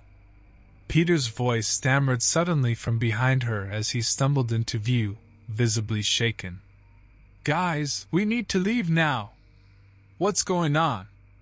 I asked, helping my exhausted friend regain his composure. April emerged from the darkness too, her face pale and her eyes wide open with terror. "We saw there was someone. He had blood on his hands. Their words felt like an ice-cold stab to my heart. This hadn't been some overenthusiastic camper with a beer bottle. There was something far more menacing lurking around us. We piled into the RV, panicked breaths filling the small space as we barricaded the doors shut with anything we could find, suitcases, chairs. It wasn't long before we heard someone, or something, banging against the door repeatedly, sending thunderous vibrations through our makeshift barricade. As adrenaline surged through my veins, I peered cautiously through a gap in the curtains. He was an ordinary-looking man in his late 30s, dressed in tattered clothes with broken glass embedded in the soles of his shoes. His face was a mask of malicious intent, and his eyes were filled with hatred and cruelty as he tried to wrench open the door. Suddenly he stopped and turned his attention towards the thick forest canopy. Without warning, he picked up an axe from among the clutter of camping tools and started charging towards the trees as though mindlessly driven by an unseen force. April squeaked out, "I told you I saw him back there. What's his deal?" I pulled her back from the window. "We need to formulate a plan before he comes back. Let's break our phones for sharp pieces and take any blunt objects just in case we need to defend ourselves." Just then, the RV began to shake violently, as though it were being struck by a giant. The sounds of breaking dishes and chipping would echo through its walls, surrounding us with a cacophony of chaos. "What if it's him?" Peter mumbled under his breath, as we scrambled for makeshift weapons. "This guy could be some sort of uncaught serial killer.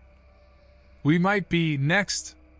Peter's words hung heavily in the air, suffocating our hope like a noose. Rosalind clasped her hands around her pocket knife and muttered bitterly, "If we die tonight, we're going down fighting." The pounding persisted relentlessly on the RV walls, sending fracture lines spiderwebbing across the windows until there was only one choice left before us: flee or stay cornered like sitting ducks. We formulated a plan. Peter would launch himself at our attacker using his belt as some form of whip to temporarily blind them, while April made her way around behind him, wielding a burning hot frying pan from over the fire pit. I would hold on to my can of bug spray that I'd found lying beneath my seat in case another opportunity arose, while Rosalind kept vigilant with her pocket knife. As we gathered our makeshift weapons and assessed the situation, it became clear that calling for help was not an option. Our phones had no signal in this remote location, and the nearest town was miles away. We knew we had to rely on ourselves and stick together if we were to survive the night. Peter readied his belt while April clutched the scalding frying pan, their faces a mix of determination and fear. Rosalind wielded her pocket knife, and I grasped the can of bug spray tightly. We took strategic positions near the RV door, waiting for our attacker to return. The moments stretched on, and the anticipation heightened with every passing second. When he reappeared at last, he seemed even more menacing than before, and his face contorted with rage as he wielded his axe. His sweaty brow was furrowed, and strands of greasy hair stuck to his forehead as he approached our fragile haven. Without further delay, Peter sprang into action, lashing out with his belt aimed at the attacker's face. Simultaneously, April maneuvered herself behind him and swung her frying pan with all her might against his skull. The man stumbled but did not fall. The axe in his hand sliced through the air, narrowly missing Peter's arm as he backed away in terror, our make-believe weapons doing little to subdue him. Rosalind rushed forward then, pocket knife in hand, aiming for any exposed flesh she could find. To her dismay, the man caught her wrists before she could reach him. With Herculean force, he flung her aside like a rag doll onto the ground. She lay there motionless, blood pooling beneath her head. This enraged me beyond belief.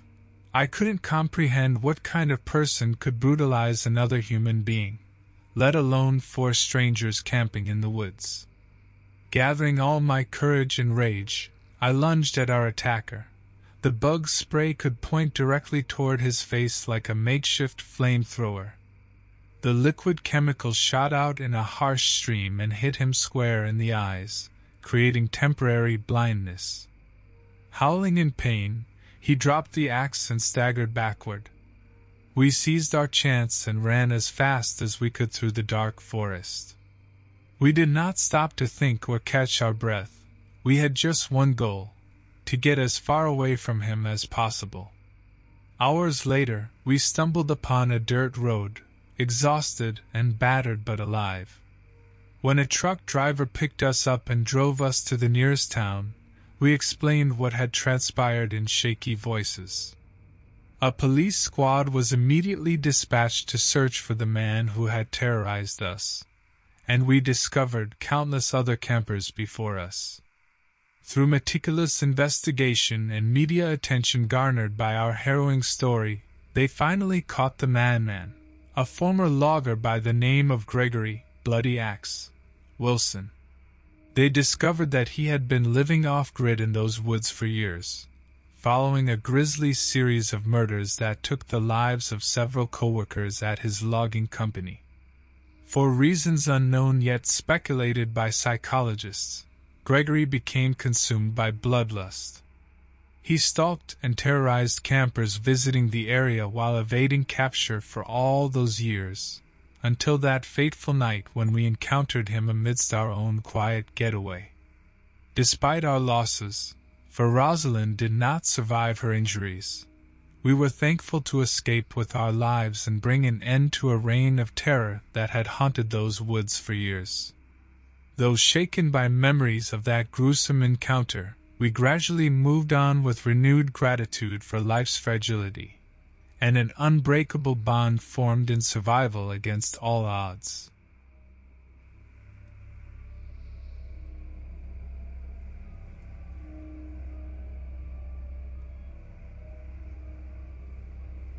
The Creeping Shape, from Jason Brighton 15. I absolutely despise car trouble. This happened to me on the 5th of November, 2003. I had been out of town for a conference when my old car gave up the ghost. I guess that's what I get for relying on a jalopy. A 25-mile hike brought me to the nearest small town, Pleasant Oaks. As I entered John's Auto Services, a fellow customer waiting in the small lounge greeted me with a crooked smile and an afternoon. Her name was Nancy Daniels, she told me. Nancy had a distinct southern drawl and owned one of the local diners in town. After a brief examination of my tired, broken car, John informed me it would take at least 3 days to fix it. I sighed heavily and headed to Nancy's diner for some much-needed comfort food. That evening, I found myself chatting with Nancy and some regulars in her diner about their day-to-day lives. They told me strange stories about unusual incidents around town, livestock found ripped apart, gruesome vandalism at their community center, and homes broken into every few weeks that left people distraught. I chuckled nervously but didn't think much of it until later that night as I walked back to the little motel nearby where I was staying. The streets were quiet, with only a dim street light illuminating the stretch from a distance. Out of nowhere, a chilling scream echoed through the night air. With my heart pounding in my chest, I ran towards the source and found Nancy's younger cousin Ben huddled by his damaged car. He was shivering violently and badly shaken when he described his attacker as a huge, faceless man, with powerful arms who disappeared almost instantly after cornering him. We made our way back to my motel room, where we both tried, unsuccessfully, to sleep as paranoia crept into our thoughts. Although my skepticism was still intact, the unsettling air of the evening seemed to disagree. The next day, I found myself with some locals who shared their own chilling stories. Each account featured the same faceless figure making threats and spreading terror anywhere it went. It seemed as if the whole town was on edge. By nightfall, I became acutely aware that this faceless entity might not be a figment of people's imaginations. A heavy sense of dread settled over me as I locked my motel door and attempted to sleep, but sleep wouldn't come.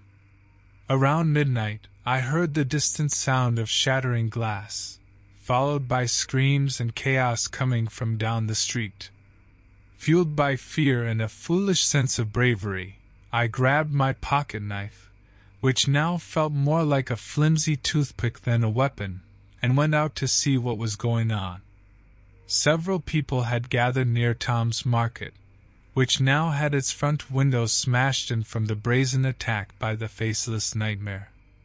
Tom's neighbor recounted how she saw, just moments ago, that horrifying figure hurling bricks through the glass before tearing an unfortunate passerby apart. As she described her experience in great detail, with everyone listening with horrifying awe and trepidation, we noticed that a gruff and tough-looking man named Luke suddenly took off like a bolt of lightning towards his humble residence located near the edge of town. He insisted that he needed to secure his family and home before something happened to them. We watched him disappear into the night, knowing we wouldn't just stand idly by while one of our own faced danger alone. Thus began our tense journey through deserted streets towards Luke's house. The inky black sky seemed to breathe terror into our very souls. Reaching Luke's residence felt like years had passed before we finally encountered him just outside his front door, wielding a shotgun anxiously. He beckoned us closer, shushing us to keep quiet. As we gathered beside him, we noticed the faintest sound of shallow breaths from within his home. We cautiously entered Luke's home and were greeted by the sight of his terrified wife, Sarah, clutching their toddler. We tried to calm her down and gathered in a huddle, discussing our next move. Police intervention was discussed, but we realized they wouldn't believe us and would only bring unwanted attention to our community. It felt like a losing battle. Days later, as the faceless terror continued to plague our town, more people united to protect their loved ones and neighborhoods. Attempts were made to set up search parties and groups to patrol the streets, but every attempt ended in tragedy. This creature was relentless and seemed impossible to confront or escape. One day, a breakthrough came from Tom's neighbor, who had witnessed its attack on the market just a few nights ago. She noticed the faceless figure was always seen near the locations of attacks but was never present during them. She concluded that the entity must have had some control over its surroundings that allowed it to vanish momentarily during daylight hours. This revelation gave us hope that we could exploit its weakness and catch it off guard. We regrouped at Luke's house, creating a plan that entailed remaining indoors during daylight hours, with people traveling only in groups until sunset, when everyone would return home and lock themselves inside. As dusk approached, I listened to the faint whispers of everyone's goodbyes before returning to their families for another night of fear-induced insomnia. Although sleep would be elusive again due to heightened awareness and vigilance, there was a sense of unity among us against this faceless killer. Late one night after following this new routine, I began hearing thuds in the distance. It sounded like something making a hurried escape through backyards and alleyways. My heart hammered in my chest as I grabbed my flashlight and swung open my front door, scanning the area while joining my fellow townspeople as they armed themselves with makeshift weapons. We knew we had cornered the faceless monster, and the primal act of survival unified everyone further. We tracked the direction of the thuds, eventually finding ourselves in a dead-end alleyway. The darkness seemed thicker here, but our adrenaline fueled us to press forward. As we inched closer, we could see a figure hunched over, breathing heavily. My flashlight illuminated the outline of features forming on its face, as if it were becoming less powerful due to our combined efforts. The faceless horror staggered up and looked at us with fear, a turn of events that we would have relished if not for the dread we still felt. The figure began backing away slowly, as if realizing that it couldn't win against an entire town united against it. As it retreated into the darkness of the alleyway and disappeared from view, we heard it murmur something incomprehensible. The whispers added more dread and mystery to its existence, only leaving us with questions and speculation about who or what it was or what their motives were. Recovered as a town from these harrowing events, people moved on with their lives while keeping their guard high, aware that such an evil had once haunted our streets. But these scars would always remind us that by facing adversity and terror together as a community, we became stronger. In hindsight, upon uncovering some old newspapers and connecting the dots of various accounts from survivors, it became apparent that our tormentor had once been part of a secret medical experiment gone awry. leaving its test subjects faceless and driven by an insatiable need to spread fear.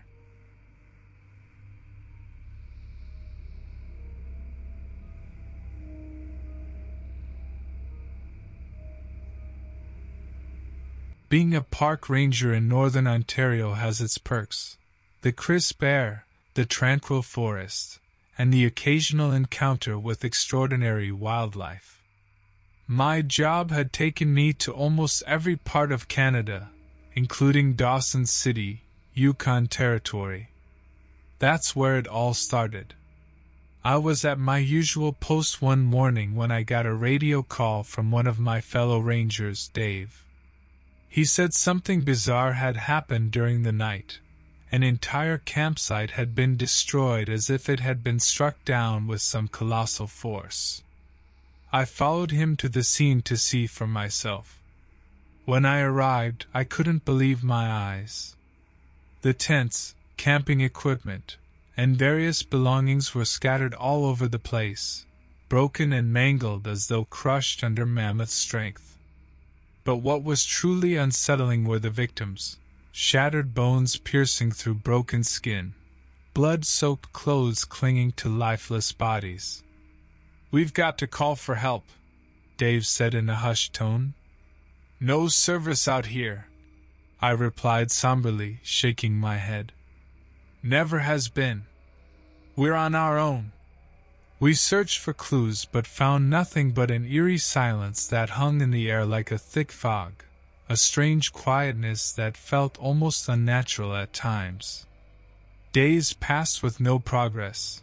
Our anxiety mounted as we patrolled our territory with extreme caution. We'd gathered a few locals who'd pushed their curiosity to the test and ventured deeper into the woods in search of answers about what could have caused this catastrophe. Late one afternoon, we discovered something grotesque hanging from a tree, a mutilated deer carcass that seemed oddly deformed. It had far too many limbs and fangs protruding from its snout like some sort of twisted pig-dog hybrid creature. No known animal could have done this, a detail that chilled me to my core. We were dealing with something entirely unknown. I began sharing what had happened at work with my family back home during our infrequent calls. My mom always said I had a knack for storytelling, and that tickled their curiosity. But as laughter filled the phone line, I couldn't help but feel dread forming in the pit of my stomach. As I recounted the grim details about the victims, the macabre image of something sinister stalking the woods burned deep into my mind. A terrible creature lurking just outside our field of vision, waiting to strike. The forest around us grew more threatening every day, a veritable soup of unease. But we were rangers. We knew these woods better than anyone, and we pressed on in our search for answers. Then, one gloomy night, Dave and I stumbled upon a trail during our routine patrol. The large, irregular footprints led towards an ominous cave with a haunting aura emitting from within.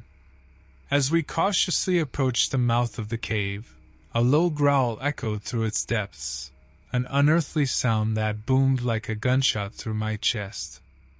Although apprehension clenched my gut, we pressed on, ever determined to solve this mystery and protect our park from whatever malevolence lingered in its midst. The cave's entrance was littered with discarded bones, proof that whatever dwelt within this chilling lair was responsible for the gruesome carnage at the campsite and beyond. Swallowing our fear, Dave and I ventured further into its voracious maw, armed only with bravery and flashlights to light our way. The growling intensified as we inched closer towards the heart of the cave. Each guttural resonance vibrated through us like thunderclouds, banishing any hope that this terror was simply an elaborate hoax. I will never forget what we saw next. My mind struggles to form words capable of encapsulating its horror, yet here I am recounting it now as best I can. It stood, a hulking, twisted mass of skin and terror, a grotesque chimera resembling a warped merging of animals beyond my most disturbed imagination, its eyes burning like fiery embers brandished by the very flames of hell. With the monstrous creature looming before us, Dave and I shared a quick glance, communicating without words that we had to act fast or risk meeting the same gruesome fate as those before us. "Retreat!" I whispered urgently, and we began inching backward, all while keeping our flashlights trained on the beast.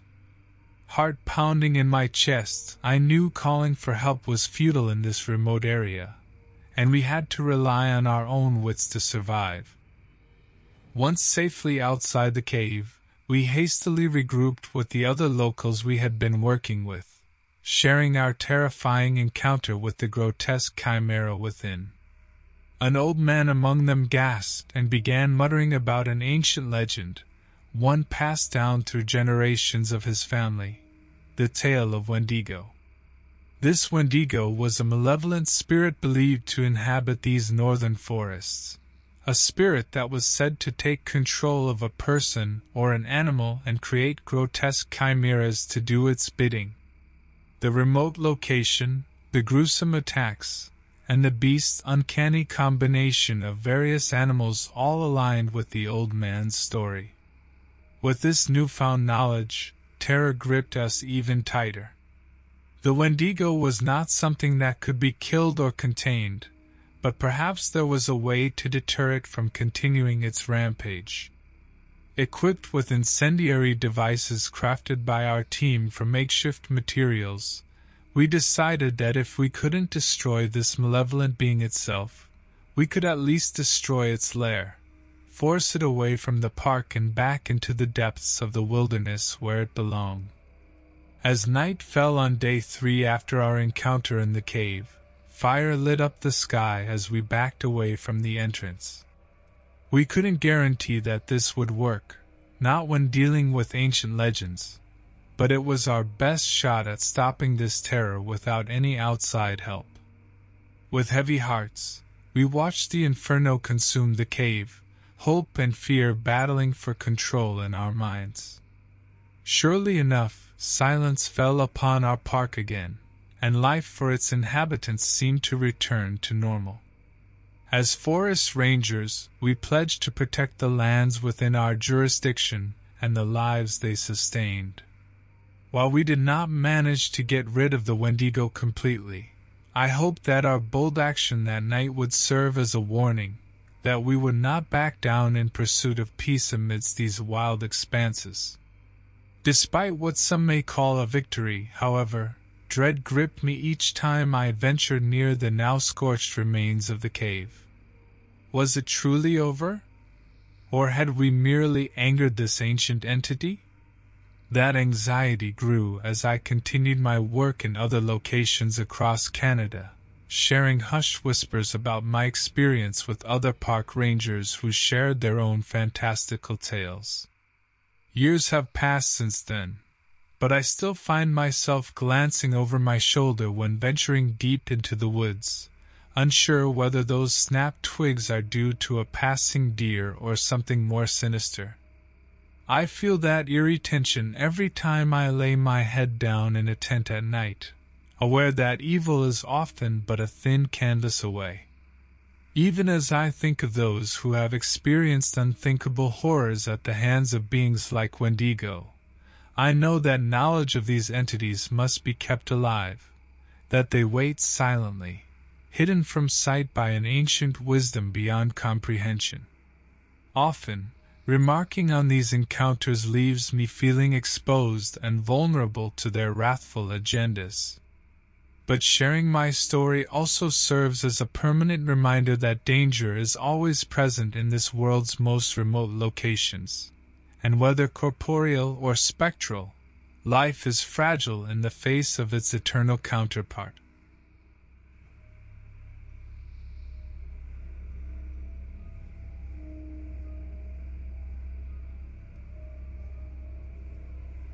I remember clearly the day it began. Perhaps it's carved so deeply into my mind because of its chilling magnitude. My name is Justin Crawford, and I was 19 when my life took a turn that forever left an indelible scar on my heart. It was the summer of 2011, July 9th, to be precise, when 4 of my best friends and I decided to go on a camping trip to the Great Smoky Mountains National Park in Tennessee. As Ken drove us down the winding road through the lush green landscape, we sang along to old tunes and cracked jokes that only made sense within our tight-knit group. The air around us was light-hearted and full of youthful excitement. Little did we know that our lives were about to change forever. Arriving at our campsite just before dark, we set up our tents and started a fire. Mason and Aaron took turns poking fun at each other while Tara and I cooked dinner over the open flame. When night fell, with curiosity overtaking us, we began exploring the forest, which glowed mysteriously in the moonlight. We stumbled upon an abandoned shack that sent chills coursing through our bodies. Unable to resist the lure of a thrilling adventure, we ventured inside against our better judgment. The floor creaked beneath us, each sound echoing through the pitch-black room. As we fumbled around, searching for anything interesting, Ken accidentally knocked over a rickety shelf filled with dusty jars and rotten contents. Suddenly, an overpowering stench flooded our nostrils. It was a vile mixture of decay and something unidentifiable. In our haste to leave that rank atmosphere behind, we failed to notice the dark figure watching us from a distance, the start of our nightmare. From that moment on, an unrelenting sense of dread followed us everywhere we went in those woods. Though none of us dared voice it out loud, we could feel something sinister lurking beyond the shadows, an entity that hungered for us. We attempted to maintain our normal routine, laughing around the campfire and sharing old stories. Yet, despite our efforts, an invisible force slowly chipped away at our sanity. One evening, as we sat around the fire, we noticed a rustling among the trees. The sound grew closer until a strange figure appeared before us, tall and cloaked in darkness. Its disturbingly elongated limbs moved unnaturally, and our hearts skipped beats in unison as we instinctively recoiled from its presence. Mason screamed out in terror and pain, falling to the ground clutching his leg, which had been grotesquely twisted at an impossible angle. The malevolent being had struck without hesitation. Before any of us could react, it disappeared back into the darkness from whence it came. Aaron and Ken, their faces pale with fear, tried their best to care for Mason's injury as Tara and I huddled together in shock. We knew we had to leave these harrowing woods. However, with Mason unable to walk, we had no choice but to wait until morning when Ken could fetch help. The hours that followed were agonizingly long. We took turns keeping watch while trying to calm Mason's cries of agony, our minds racing with unspeakable horrors. When daybreak finally arrived, my heart pounded in my chest as I watched Ken disappear down the path towards civilization. Aaron and Tara had managed to fashion makeshift splints for Mason using branches and shoelaces. I felt sick just looking at him. As Tara whispered words of comfort to her brother, I wished dearly for a distraction from our desperation, a dim hope that everything might still be all right. Desperate to help Mason and momentarily escape our current situation, I decided to look for food and water in the surrounding forest. Aaron and Tara agreed it would be best for the group while they continued tending to Mason's injuries. Although I didn't want to leave them vulnerable, there wasn't any choice. As I navigated through the dense foliage, I stumbled upon a disturbing scene. There were several dead animals scattered around a makeshift altar, their blood staining the stone's surface. A sharp chill ran through the air, despite the sun shining overhead. The sinister discovery had clearly been recent, and it was obvious that whoever did this was still lurking nearby. My body tensed up as I realized that we weren't alone. I hurried back towards our campsite but stopped short when I heard hushed voices speaking in unfamiliar tones. I carefully peered through the bushes and saw a figure talking on a walkie-talkie, a man with long, greasy hair and piercing eyes. He wore tattered clothes and seemed to be giving orders to someone else on the other end of the line. Without thinking, I snapped a branch from my hiding spot, hoping to record his face and voice on my phone as evidence of what we'd discovered. The man immediately noticed me, his eyes narrowing in anger, before he began chasing after me with incredible speed. Fear fueled my sprint back to camp, where Aaron and Tara were still attending to Mason. Out of breath, I managed to stammer out what I'd seen before the sounds of chaos erupted around us. Someone or something crashing through the underbrush toward our location. We quickly gathered what limited supplies we had and headed away from camp in hopes of finding assistance or shelter from our pursuer. Hours later, exhaustion finally caught up with us, especially Mason, who could barely move anymore. So we found a temporary hiding spot within an abandoned shack we came across while evading our pursuer and that eerie altar. The next morning, our attention was diverted by an unexpected call from Ken. He'd reached the nearest town and alerted the local authorities to our situation.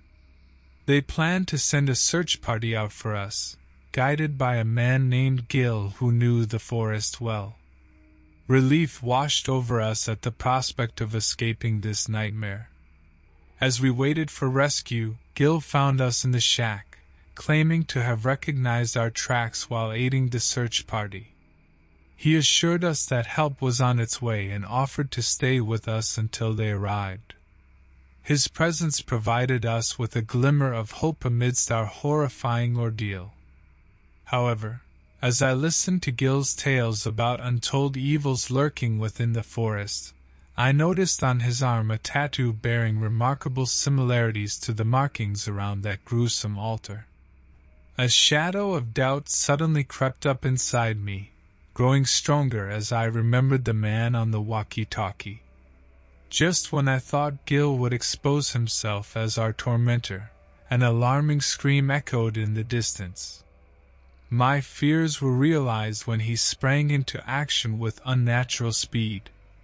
The search party finally arrived, giving chase as Gil fled into the trees. We later learned from one of them that Gil had been a local recluse related to several unsolved missing person cases. This badly twisted individual held delusions of dark supernatural powers and had been preying upon unsuspecting victims in these woods for years. Our harrowing ordeal came to an end as we were escorted back to civilization. Although we found solace in making it out alive, we still couldn't shake off the knowledge that our antagonist remained free, waiting and plotting his next twisted strike on some new, unsuspecting souls who dared enter his domain. We could only hope for justice one day and pray for those who might still encounter Gil in those forsaken woods.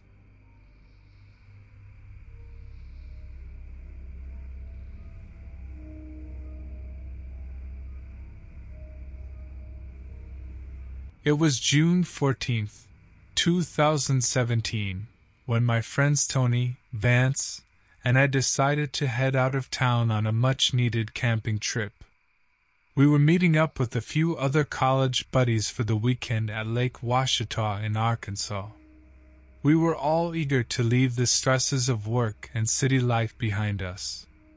Little did we know that our excursion would turn into an unimaginable nightmare. Arriving at our campsite, we quickly set up tents and unpacked our gear.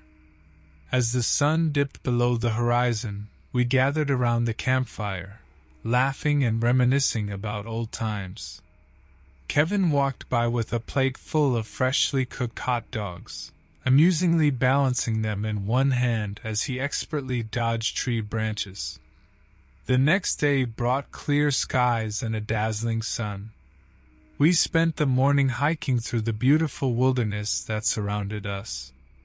As we made our trek back to camp, Kate noticed a peculiar symbol carved into one of the trees along our path. It looked like an eerily intricate maze intertwined with strange markings. None of us knew what it meant, but soon enough, we forgot about it and moved on. That evening, as we hunkered down around the fire once more, the mood had noticeably shifted. The conversation gradually dwindled as everyone became acutely aware of unsettling sounds echoing through the night. Distant howls and chilling whispers carried by the wind. Later that night, as I lay in my tent drifting off to sleep, I was jolted awake by an overwhelming feeling of dread that settled deep within my bones. The forest was unnervingly silent, no rustling leaves or soft animal noises, just absolute stillness. Bolting upright, I strained my ears for any hint of what might have triggered this sudden panic. Then I saw it, a faint silhouette outlined by moonlight near my tent flap, an unnaturally tall figure with elongated limbs and crooked, razor-sharp claws. The very sight of it made my skin crawl, but I was paralyzed with terror, unable to move or even breathe. The aberrant figure crept closer, its movements unnervingly fluid. A gut-curdling growl grated from its throat, unlike any sound I had ever heard. Tears streamed down my face as I silently prayed for it to go away. Suddenly, Kate's terrified scream ripped through the air. The figure turned towards the noise and hurled itself towards her tent, claws gleaming wickedly in the moonlight. I finally found the strength to break free from my paralysis and leaped out of my sleeping bag, desperately trying to find something to protect myself with, a futile attempt against an unknown nemesis. In that instant, Tony yelled out from his tent across the campsite. "Everyone in the van! Now!" I didn't hesitate. Running blindly in the night, I collided with Vance, and we both sprinted towards Tony's van as if our lives depended on it, and they did. Our hearts raced as we fumbled for the door handles. As soon as all 5 of us piled in, Tony slammed on the gas pedal, and we sped away from what should have been a fun weekend getaway. Behind us, that horrendous creature tore through our tents, its unearthly cries echoing through the night air, a warning that our escape was fleeting. As we hurtled down the dark forest road, uncertainty and fear gripped our thoughts. Our tires screeched against the gravel as Tony navigated the winding roads leading away from the campsite. With each twist and turn, we could hear the creature's cries becoming more and more distant. I dared not look back. My heart pounded fiercely in my chest, and I could feel my palms growing clammy while gripping the door handle. As we reached the main road, Tony finally slowed down. Lisa mumbled something about the police, but Kyle argued that no one would believe us if we reported a creature like that. Besides, even if they did make it back to our destroyed campsite, there was no guarantee they'd be able to contain or catch it. We drove until we reached a small town and checked into a motel for the night. Although we were exhausted, none of us slept well, haunted by nightmares of that horrifying creature. The next day, my friend Sarah, who had stayed in the motel room across from ours, knocked on our door with some news. While sipping her morning coffee in the motel's diner, she overheard a conversation between an older local patron and a teenage employee. They spoke about a creature known as Netherthorn, who had been rumored to haunt these woods for decades. Curious but feeling cautious, Sarah decided to learn more from them. Sarah discovered decades ago that Netherthorn was once home to a forest ranger named Thomas Harvey, who had a devoted love for this area's natural beauty. Everyone remembered Thomas favoring these woods above all else in his life. Not even his family came before them. One fateful evening, after seeking shelter during a storm, Thomas found something ominous lurking deep within the heart of the forest, a malevolent force that consumed him entirely. This unknown dark power morphed Thomas into the dreadful Netherthorn he now existed as, his only desire being to terrorize intruders who ventured too far into his beloved territory.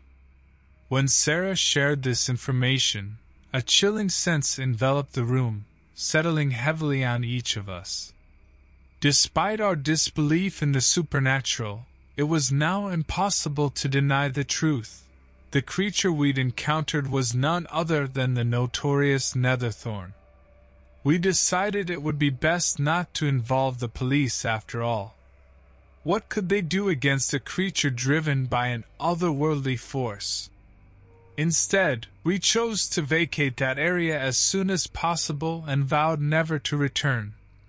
The long drive home was filled with silence and tense reflections upon our unexpected brush with Netherthorn. His dreadful image, now intertwined with the story we'd learned, burned into our memories. We couldn't forget those eerie cries or the feeling of imminent danger. In the weeks that followed, I managed to regain some semblance of normality in my daily life. But every now and then, on dark nights when the wind carried a distant wail, I'd remember how close we came to becoming victims of Netherthorn's wrath. And I'd pray for those who unknowingly ventured too deep into those forsaken woods, that they might escape before it was too late. For me and my friends, those woods were sealed away in our darkest memories as a place we could never dare enter again. The consequences of such a foolish act were unthinkable.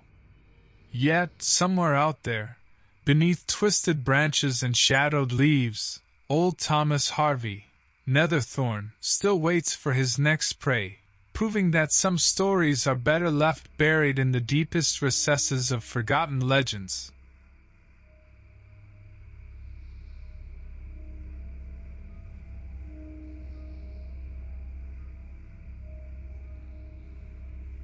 As a Native American living in the desolate outskirts of the Sonoran Desert, Arizona, I had encountered many strange occurrences in my time. But nothing could have prepared me for the terrifying ordeal I was about to experience.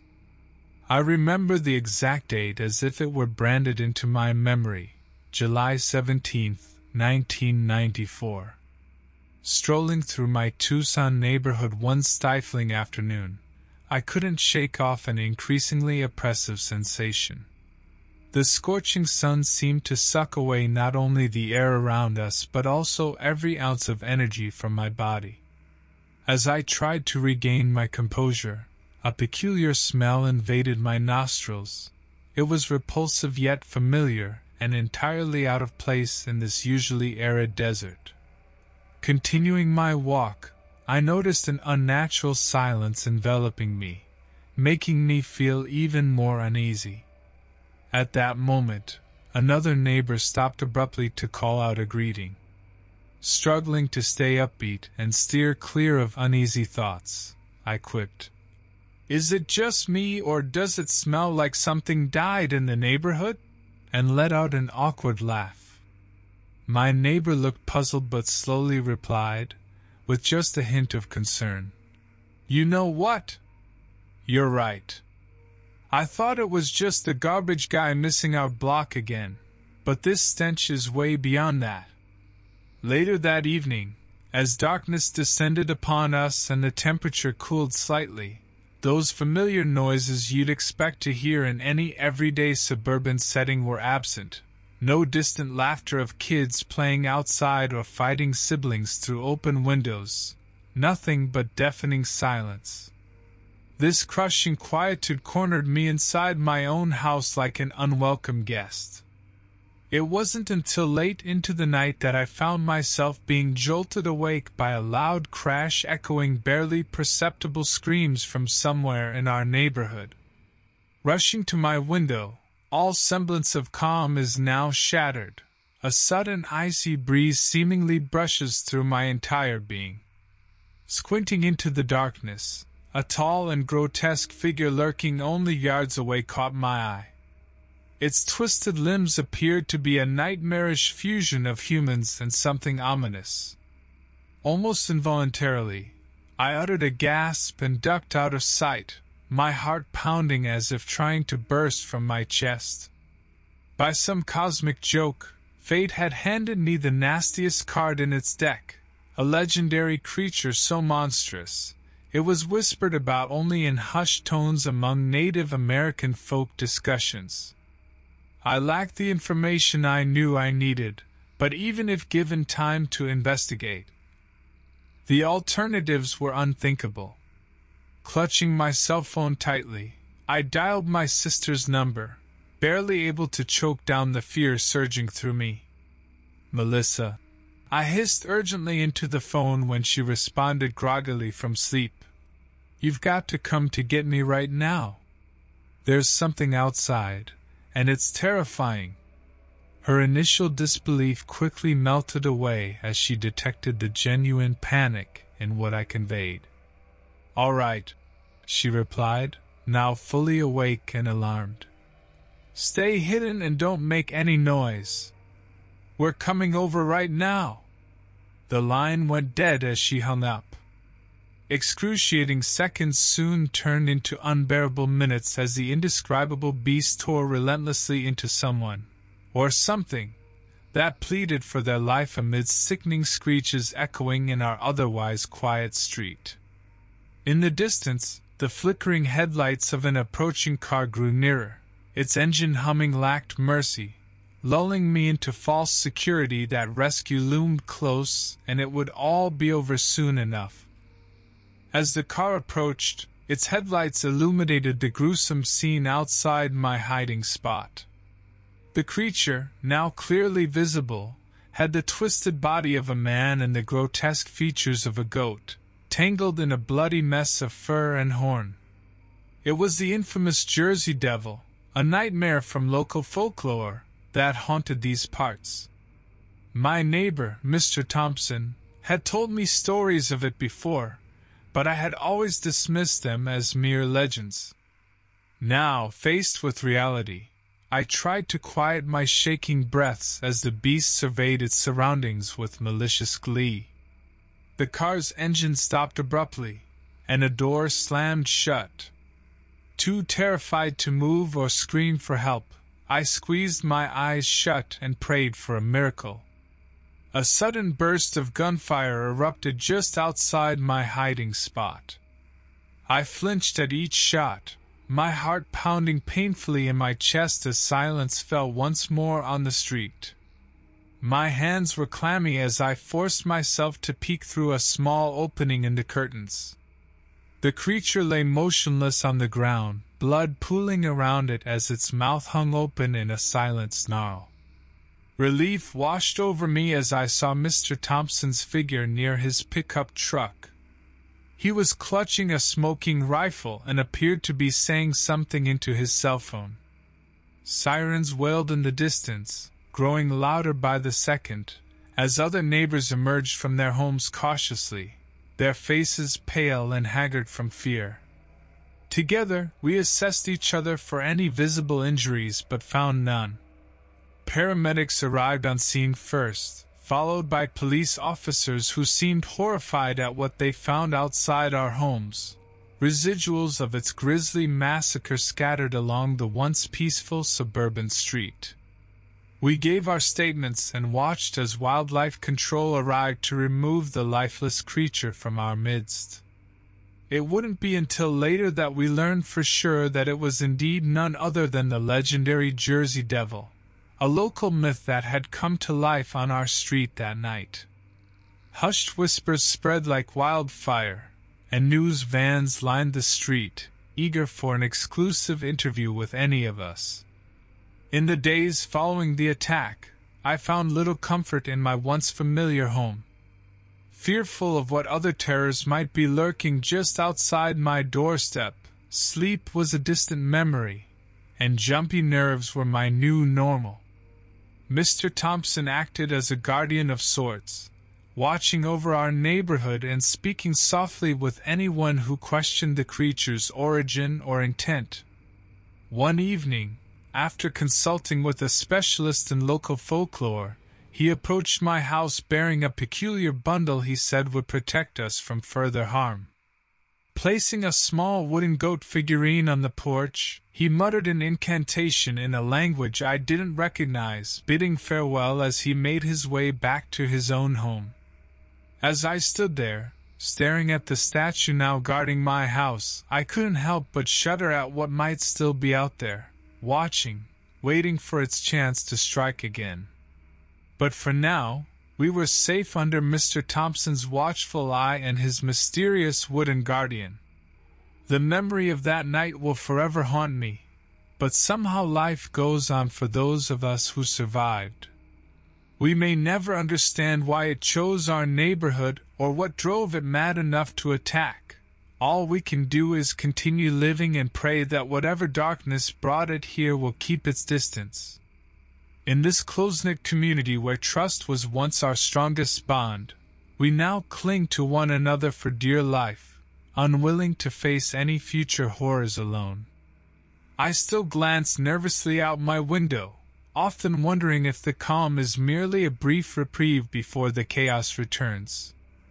Only time will tell if evil truly has been vanquished from our lives, but until then, the memory of that dreadful night, and the specter of the Jersey Devil, continues to haunt our every waking moment.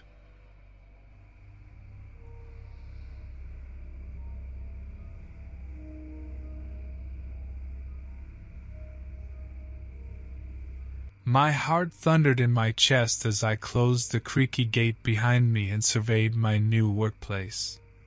It had only been 6 months since I landed this job as a night guard at a junkyard, situated on the outskirts of a small town in Michigan called Tottenville.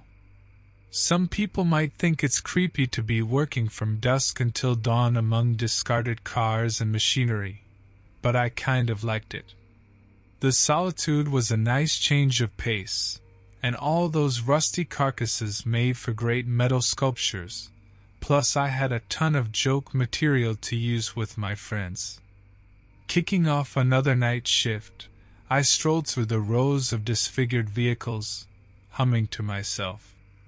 As the darkness shrouded the area and the cool breeze grazed my cheeks, I couldn't help but feel quite comfortable in this eerily tranquil setting.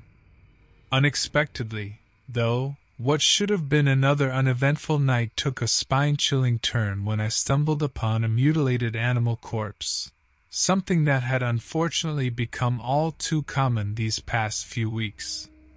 The mangled remains sent a wave of revulsion over me. It was clear that whatever did this was not human.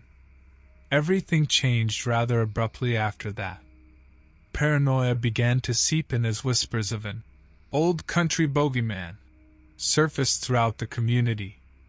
Bizarre incidents occurred with increasing frequency around the junkyard, vanishing tools, strange shadows cast by moonlight, and even more sinister, grotesque killings of animals found near the town's surrounding areas.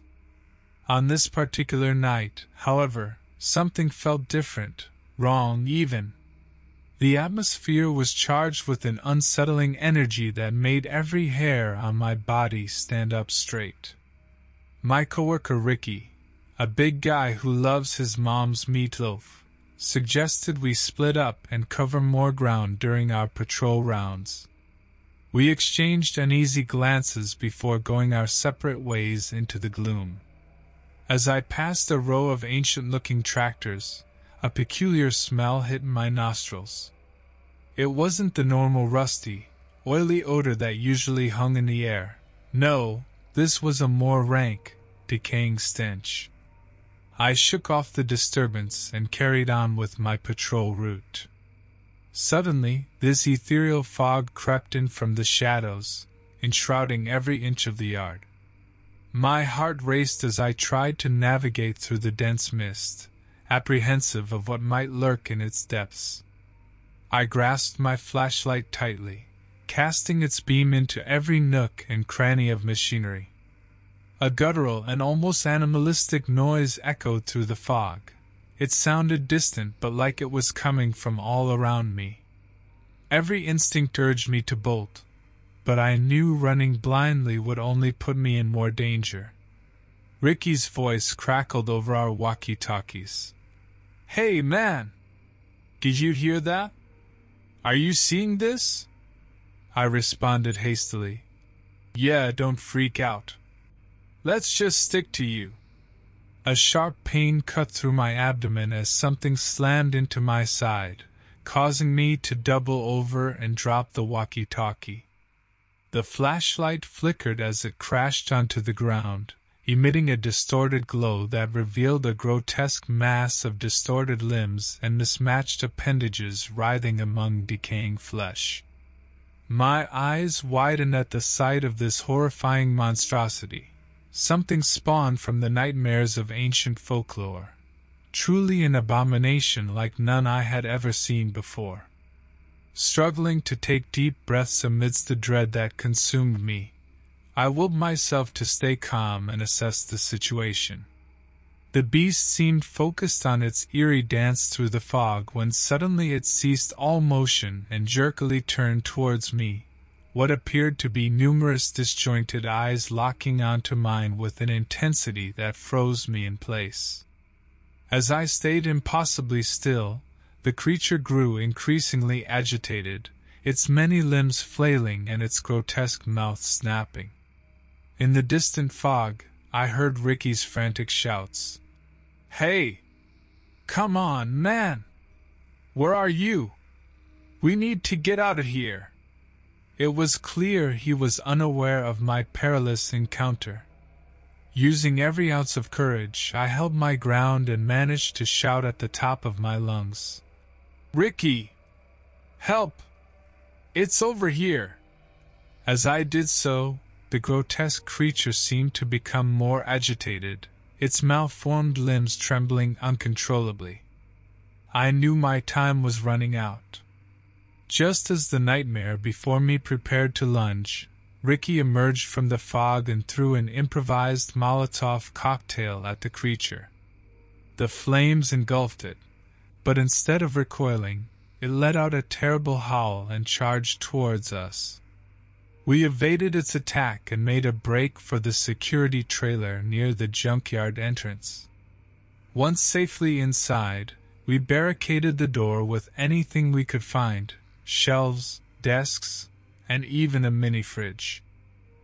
We watched through a slit between two planks of wood as the creature continued to shriek outside, its movements growing increasingly frantic. It smashed at vehicles and picked up huge chunks of metal in a fit of rage.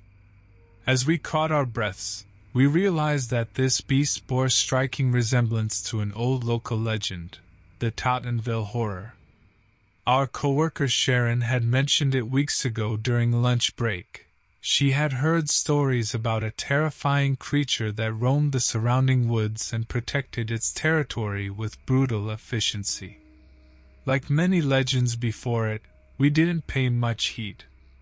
But as we stood there in our makeshift fortress and looked upon it now under duress, we could no longer dismiss it as just a story. As we weighed our options inside the trailer, beyond what felt like flimsy protection against its relentless onslaught, we argued whether or not to try calling for help independently or take on the monstrosity ourselves. We knew that explaining a local myth may not generate any immediate response from the police or other emergency help providers. Taking matters into our own hands was crucial to ensuring both ours and potentially others' safety. Determined to put an end to this horror, we decided to quietly sneak out of the trailer and search for anything that could be used as a weapon. We found rusty crowbars, chains, and shovels, as well as jars of chemicals that we hoped would slow it down, if not harm it in any way. With our arsenal at the ready, we stepped outside again, our hearts pounding from a combination of adrenaline and terror. We approached carefully, watching the beast tear through the junkyard with deadly attentiveness. We knew this was going to be dangerous. There was no going back now. As we moved closer, Ricky offered me a reassuring nod, and I prepared myself for the inevitable gruesome encounter. Suddenly, his walkie-talkie crackled, and Sharon's voice cut through. "Guys, I called in help. They said they'd be here soon." We couldn't stop our plan. We had to keep the creature busy until reinforcements arrived. In a coordinated effort, we launched our attack at the Tottenville Horror. The creature caught off guard and reeled back from rusty metal spikes piercing its convoluted limbs. One jar of caustic chemicals burst open on impact with its contorted face, causing it to howl in agony. Ricky managed to wrap a chain around some of its limbs, restricting its frenzied rage momentarily. But then something unexpected happened. The Tottenville Horror screeched, something more painful than frightening, before vanishing into the fog just as mysteriously as it had appeared. Left standing surrounded by the destruction, Ricky and I were astounded yet relieved by what had transpired in those terrifying moments. As inexplicable as everything had been, starting with the fog unveiling it until that last dreaded screech, the realization dawned that perhaps it was better not knowing all answers or forcing delving deeper into unfamiliar dark realms. All we knew for certain was that, at least for tonight, the town still had its protectors fighting for it. Sharon's voice came through the walkie-talkie again. "They're here! Help is here!" It seemed as though leaving the creature to mystery and focusing on our own survival was the best hope we had. Our actions, however short-lived or incomprehensible they may have been, must have worked on some level, allowing hope to prevail in a losing battle against an indestructible horror.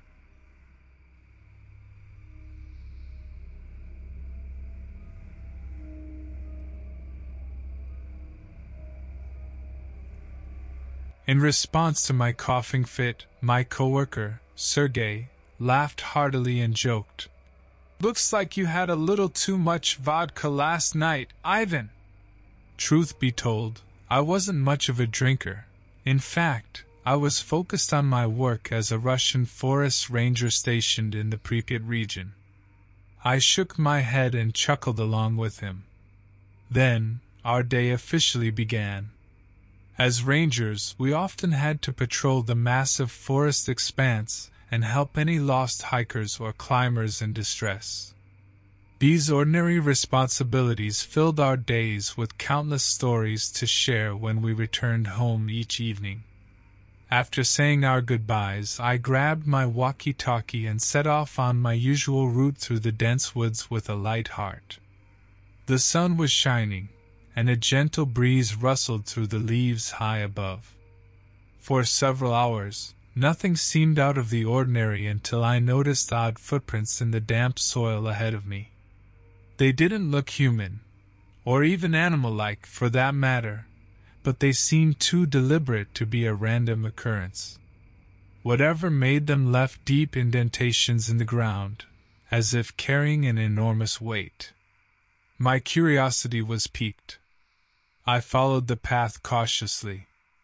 As it unfolded before me, a sharp metal odor hit me right in the face that made me wince. Upon leaving the footprints behind, I stumbled upon something terrible, a mutilated body badly burned and partially buried among decaying plants. I knew I had to report this gruesome finding immediately. However, as I tried to reach Sergei via walkie-talkie, it refused to work correctly. An eerie distortion filled each of my calls for help. Sergei finally responded after multiple attempts, asking me where I was located exactly. I was unsure of my exact coordinates due to interference with my compass, which was behaving erratically as well. Something was very wrong here. Unable to wait for assistance, I decided to investigate further, against my better judgment. I followed a nearby trail of crushed foliage and broken branches that seemed too extensive for an animal to make. The tension in the air was palpable as I cautiously walked, or rather, inched, forward. Suddenly, my voice caught in my throat as the area opened up into a chilling scene. A crude shelter made from sticks and leaves hosted the carcasses of various wildlife, littered about haphazardly. Strange symbols painted crudely onto rocks stared back at me, seemingly reaching into the darkest depths of reality to haunt me. Between the twisted bodies and crudely beaten tools, I couldn't shake the feeling that whatever creature created this macabre scene was still nearby. Underneath all my logic and skepticism, I knew there was no rational explanation for what lay before me. The sickening smells mixed with overwhelming dread when I heard a god-awful noise echoing through the trees, an almost human-sounding cry of pain and anger intertwined bizarrely. It occurred to me then that I had not encountered any other forest rangers on patrol, nor had I received any response from Sergei, despite my multiple attempts using the walkie-talkie. My thoughts began racing as panic set in. Who or what made those noises? What happened to Sergei? And why didn't help appear yet? As if mocking my predicament, a deep, rumbling growl shook me out of my thoughts. Peering cautiously in the sound's direction, there it was, a behemoth standing taller than any man-made terror, covered in patches of fur and rotting flesh. The distorted face appeared sewn together with pieces from its various victims' bandaged remains, with hate-filled eyes glaring directly into mine. A grotesque foot slammed down onto the forest floor as it took a menacing step closer, signaling impending doom if I didn't do something soon. The creature bared its blood-stained teeth and lunged toward me, my trembling hands unable to find any potential weapon. My body begged me to run, but my feet refused, frozen in terror. The creature's looming figure continued its approach menacingly as I struggled with the urge to turn and flee. The sudden realization that I needed to escape this monstrosity coming at me washed over me like a tidal wave. As the creature advanced, I forced my legs to move and started sprinting through the forest, trying to remember which direction I had come from. As I stumbled through the dense undergrowth, I could hear unnatural screeching sounds behind me, mixed with snapping twigs and scattering wildlife. Heart pounding in my chest, footsteps echoing relentlessly through the woods, my panicked breathing labored heavily. My training as a ranger should have prepared me better for moments like this, but the terror felt too overwhelming to think rationally. The creature continued to pursue me, remaining terrifyingly close. As I ran further from the horrific scene, my surroundings started to become more familiar. Through the dense foliage, I spotted a small cabin where a family of local hunters lived. Desperate for assistance, I approached the cabin hastily and banged on their door. The patriarch of the family answered with a puzzled expression on his face. "Victor," I panted breathlessly as he opened the door. "There's something out there. Something monstrous and horrifying." The man surveyed his surroundings suspiciously before letting me into his home. His wife performed immediate first aid on me while Victor questioned my story in detail.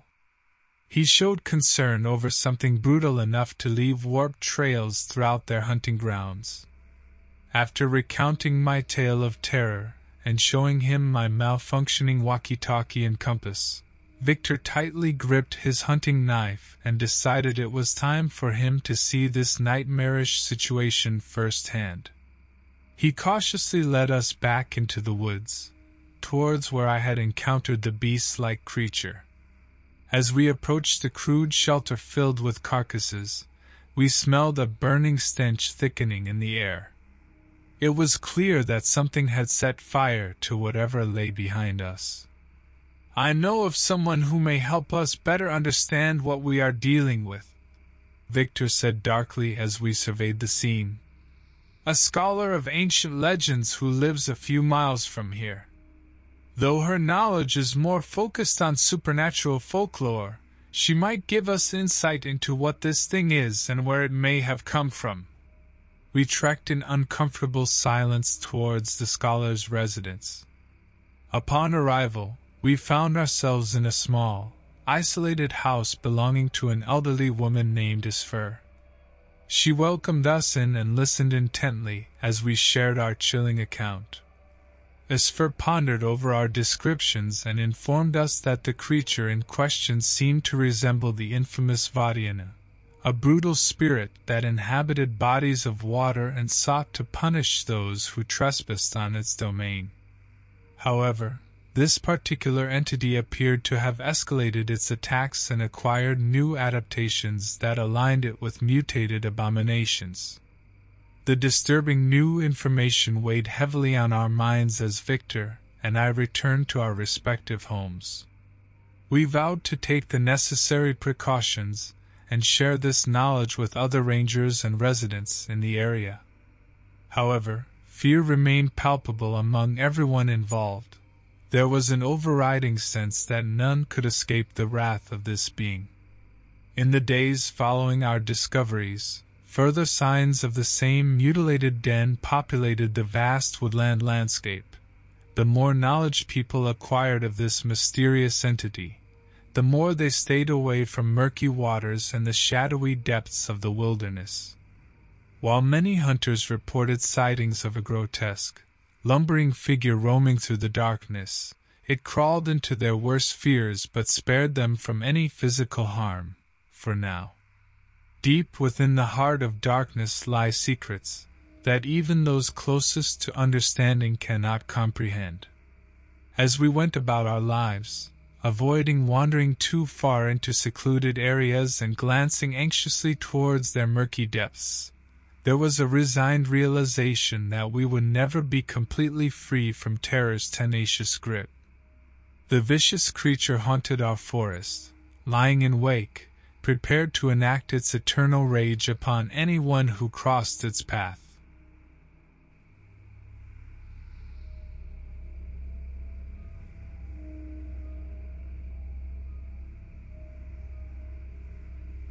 My name is Sebastian Spencer, and among my closest friends, I'm known for my clumsiness. I swear, sometimes it feels like I can trip over air.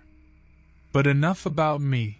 Let me tell you about something that happened. My childhood friend Dave and I decided to take a trip to Alaska for a much-needed vacation. We wanted to experience the beauty of the Alaskan wilderness, so we rented a cabin in the remote town of Moose Pass. Outside of Moose Pass, we discovered a little-known hiking trail with the promise of unparalleled scenic views. Excited by our find, we geared up and embarked on what was supposed to be a 2-hour hike at most. Little did we know that our journey would take a terrifying turn. As we trekked along the trail, we came across a rather disturbing sight. We found an abandoned campsite with torn tents and scattered belongings. It was clear that whoever had been camping there left in a hurry. Dave couldn't help but laugh at my terrified face, joking that it was probably just an angry moose that scared them off. We decided to go deeper into the forest, even though my gut told me otherwise. Half an hour later, we stumbled upon an area with shredded clothing and a gun thrown against a tree trunk. The remains still looked fresh, almost as if they had been abandoned this very day. Nervously laughing at each other's bad jokes, none of us wanted to admit how downright unsettled we were beginning to feel. Suddenly, Dave and I heard rustling from behind us. A monstrous creature appeared just meters from where we stood. Tall as any man but disproportionate in its build due to its straight raven-black fur that looked almost oily, shimmering in contrast against oozing sores amidst exposed putrid meat-like flesh underneath. It had deep-set eyes radiating menace under prominent brow ridges, its blood-stained teeth protruding against crooked maw taut with menace. I looked at Dave, words lost in fear as we exchanged wide-eyed exclamations, suggesting the terrifying realization that Bigfoot might be real. And it was standing right in front of us. With a roar that shook the very ground we were on, the creature charged towards us with incredible speed. Dave and I bolted, barely avoiding its malicious grasp as we frantically sprinted through the dense forest. Our hearts pounded, and our lungs burned. We found refuge behind a fallen tree, our chests heaving as we struggled to catch our breaths without making a sound. We weren't sure if the Bigfoot could hear us but decided to risk taking a peek around the corner of our hiding spot. To our horror, we saw it, lunging toward another group of hikers just up ahead who were unsuspectingly continuing their hike with no idea of the terror that awaited them. With its enormous limbs flailing and teeth gnashing in a frenzy for vicious destruction, we couldn't just stand there and let those innocent hikers meet the same fate as the others. Dave and I quickly stepped out of our hiding spot, yelling at the group to run. Confusion swept across their faces, but they didn't hesitate to start sprinting in the opposite direction as the monstrous creature was momentarily distracted by us. Dave and I took off again, returning to the abandoned campsite we had previously discovered. We desperately searched for any means of communication or tools that could help us in this dire situation. Our search paid off when Dave found a satellite phone inside one of the torn tents. Its previous owners were unable to retrieve it amidst their panic. We decided that calling for help was our best bet. With more people aware of the danger, we could protect ourselves and potentially save those who crossed paths with the menacing beast. With shaky hands, I dialed the local forest ranger station and hoped fervently that they would receive our distress call. As the call connected, I described our encounter with the horrifying creature in a hurried voice. The ranger, on the other end, sympathized with our horror but doubted our story, guessing it was perhaps just an abnormally large bear or an illusion caused by stress. Dave and I exchanged frustrated glances, knowing they wouldn't fully understand unless they saw it themselves. Despite their dismissal, we somehow managed to persuade them to send a team to investigate, in addition to warning other hikers about a potential threat lurking in these woods. As we ended the call, we realized that staying near the campsite was no longer a safe option, so we began trekking back toward town through an alternate route provided by one of the rangers. Throughout our return journey, we felt like we were being watched. Whether it was paranoia or reality, we couldn't tell. A few days after our harrowing experience, we learned via a news report that authorities had found remains in a cave near the trail we'd hiked, concluding that a wild animal had been behind the attacks. However, when a local expert on Alaskan wildlife was asked for his opinion, he said that none of the animals indigenous to the area could cause this level of destruction. Dave and I, now back in the safety of our own homes, couldn't shake the feeling that we knew what was responsible, that hideous entity we had encountered in the forest. Recounting our experience to others, We came across an individual who claimed to have heard similar stories about terrifying encounters with an ancient creature people referred to as the Ravenous One. His knowledge about such stories and the striking similarities between them convinced us more than ever that this mysterious antagonist not only existed but was entirely separate from any known natural species. We never found out if authorities believed us or if they managed to fend off the Ravenous One. But we knew one thing for sure: newfound nightmares would haunt us forever. As time passed, Dave and I continued to share our story with others, hoping that by bringing attention to this horrifying creature's existence, perhaps someday someone might unravel its true nature, origins, and motives. But deep down inside, a chilling sensation never left us, leading us to believe that the Ravenous One still roamed those woods, ready to strike again at unsuspecting victims.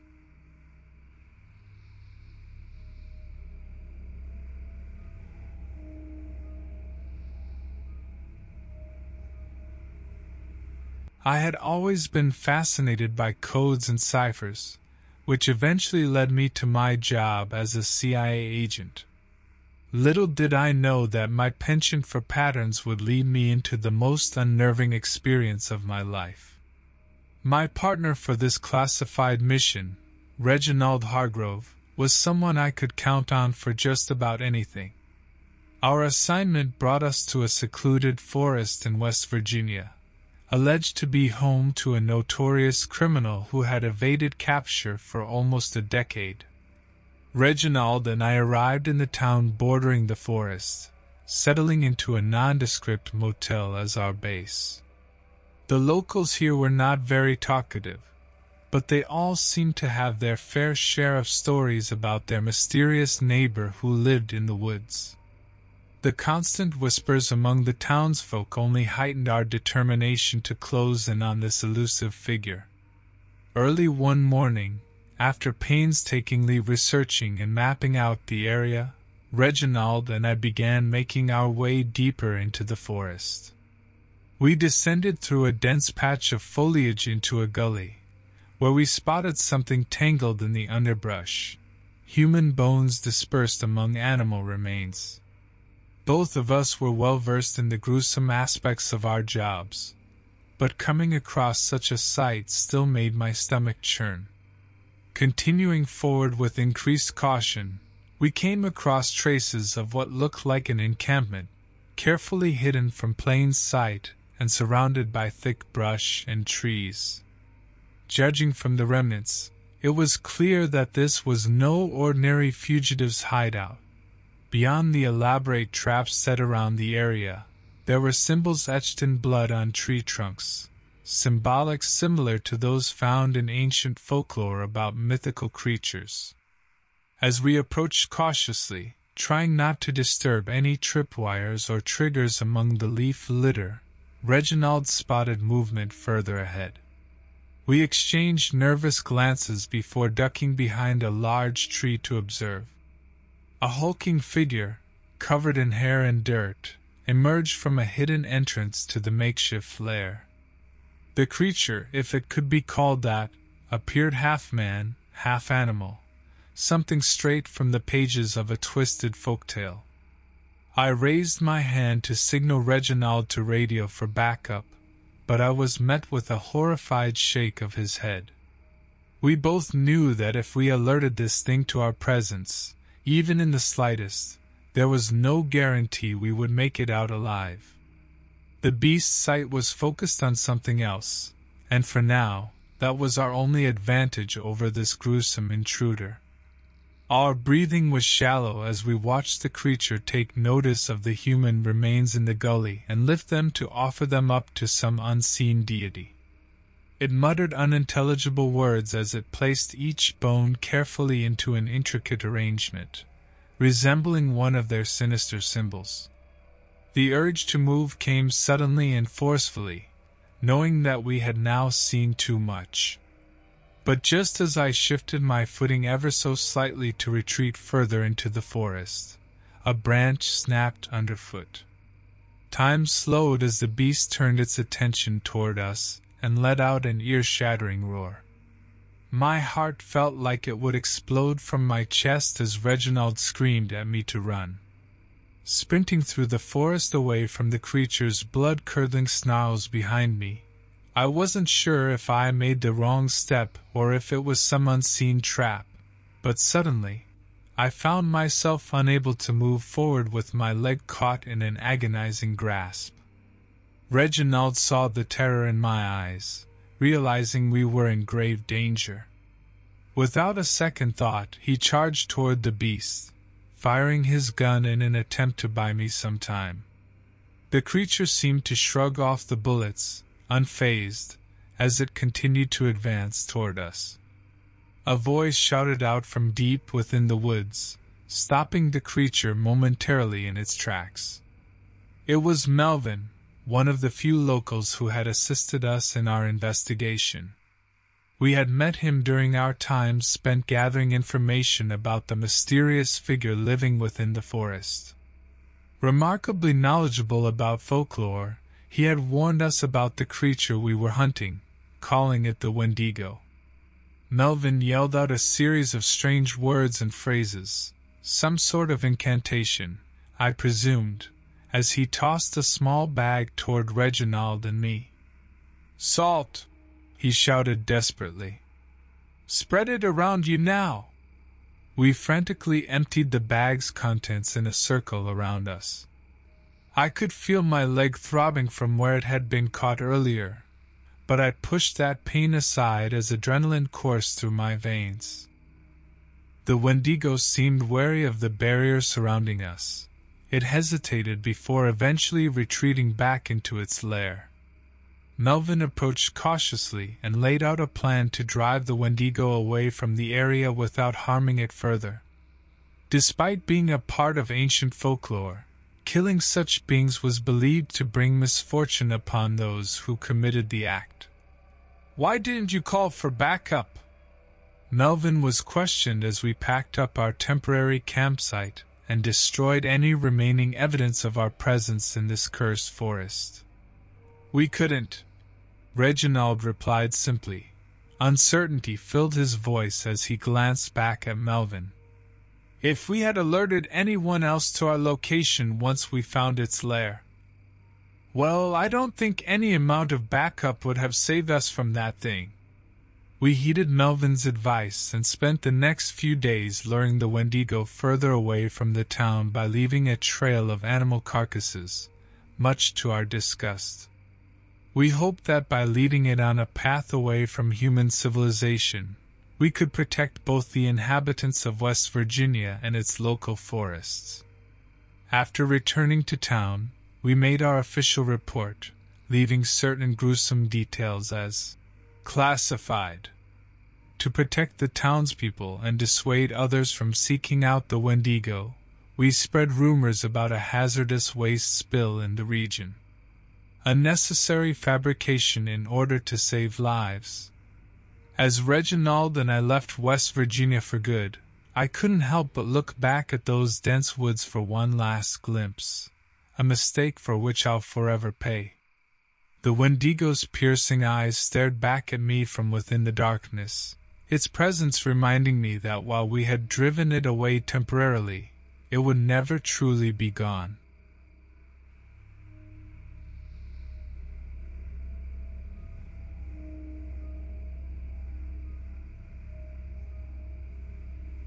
The moment I discovered several scattered teeth while walking my dog in the park that chilly November morning was the moment my tranquil life took an appalling turn. We were enjoying our regular stroll in Cooper River Park, nestled perfectly in Camden County, New Jersey. The vibrant shades of yellow and orange leaves created a perfect canvas for what I thought would be a peaceful day. My name is Orville Hutchins, and I work as an understated tax consultant, finding solace in poring over numbers and assisting my clients. I never considered myself anything extraordinary or out of the ordinary, until that horrifying day. God! I remember exclaiming. Sky, what have you found here? My well-mannered golden retriever obediently dropped the small, glistening object she had picked up with her mouth. Upon closer examination, it was apparent that she stumbled upon something both repulsive and alarming: human molars. I immediately dialed 911 on my phone while keeping an eye on my surroundings. I explained the situation quickly, asserted that there wasn't any imminent crisis, but requested an officer to assess the scene nonetheless. As I waited, Sky couldn't help but grow curious about the teeth again. An ice cream truck jingle suddenly echoed through our section of the park, and Sky nearly cackled with laughter at it, my only happy memory of that entire dreadful day. When the officers arrived, they looked around in bewilderment as they examined the finds. It wasn't just teeth. There were also bits of clothing strewn about haphazardly throughout the park. There were no signs of struggle or blood anywhere to be found, just these bizarre remnants left for someone like me to find accidentally. After assisting with the scene, I was urged to go home by the officers. And while every effort was made to provide reassurance that this heinous discovery would be followed up on in earnest, I couldn't help but worry about what I had stumbled upon. The next day, more strange occurrences plagued the members of our community. A group of joggers spotted a menacing figure in the woods, a creature with the form of a man but twisted and unnerving. It stood tall with twisting bramble-like horns growing atop its head and coarse, goat-like fur draped around its body. Its eyes held an otherworldly blackness that unsettled and chilled anyone who met their gaze. Though the creature lay at a distance, the joggers could faintly perceive goat hooves in place of human feet. Instinctively, we all placed calls to local law enforcement for guidance and protection. Although they were quick to respond, nothing apprehended this haunting creature. As days turned into an agonizing week, our entire community was gripped by fear. Then came that terrible night when I chanced upon this monstrous being in my very own backyard. Sky had frantically woken me up with her whining. She was too old to fuss without good reason. Creeping down the darkened hallway, I looked out my kitchen windows onto the moonlit yard. That's when my heart seized within my chest as I saw it there. That ghastly amalgamation of man and goat standing beneath the gnarled oak tree adjacent to my garden shed. Its shadowed form extended itself towards me, a grotesque silhouette against the shimmering backdrop of stars. Without even realizing it, I gasped aloud. This was the cursed creature terrorizing our town.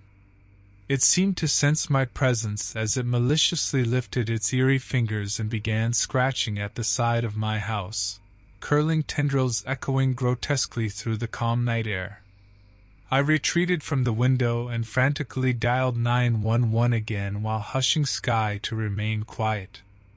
The keeper at the emergency hotline breathlessly asked me to stay on the line as they dispatched officers to my address.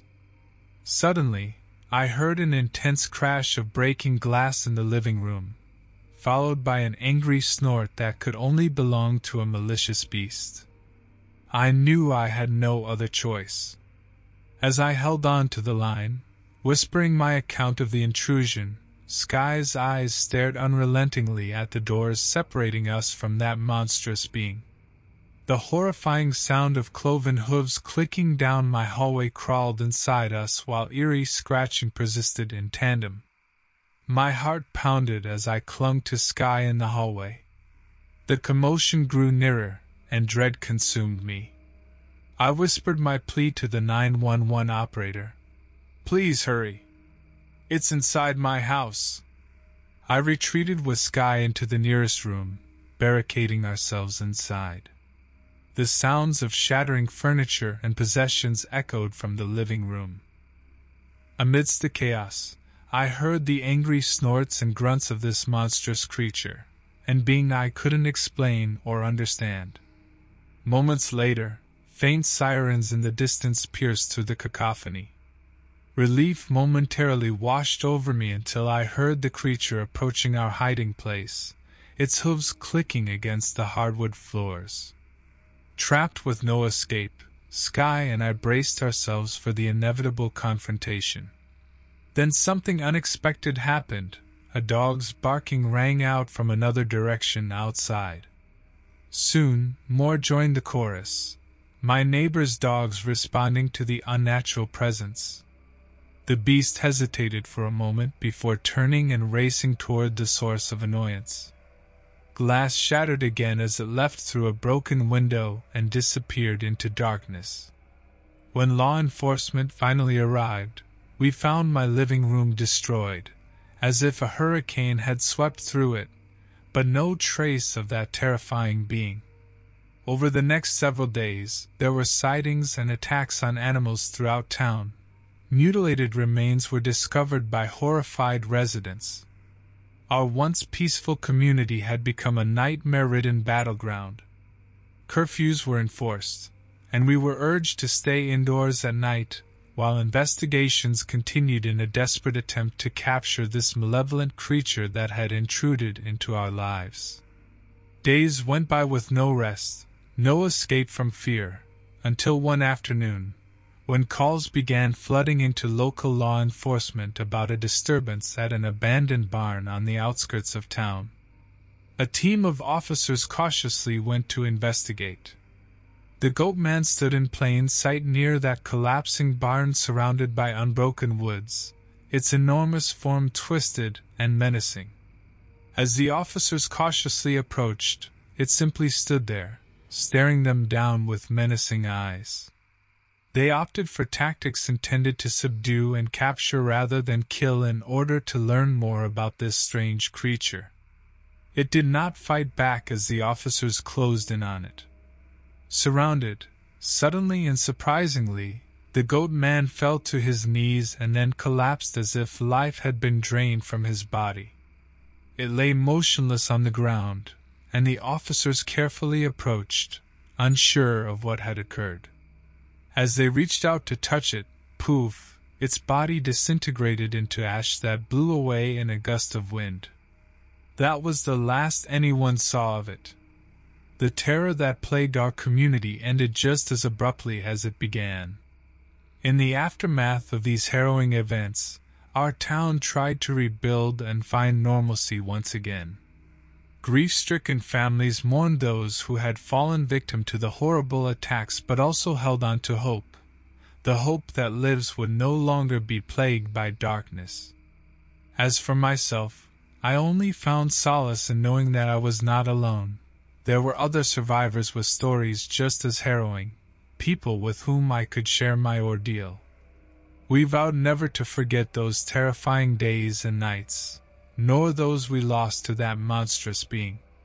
There were no answers or reasons for why we had endured such torment, but we knew we had emerged from it stronger.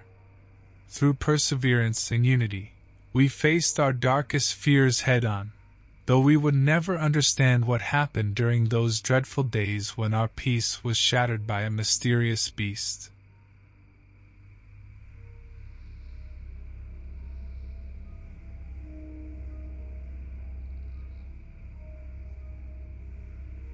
I consider myself to be just an average guy. I like watching old sitcoms and complain about the weather more often than I'd like to admit. But something happened to me a few weeks ago, while I was out on a job as an exterminator, that made me reconsider just how ordinary my life really is. My name is Herman Dunkirk, and I've been an exterminator for over a decade.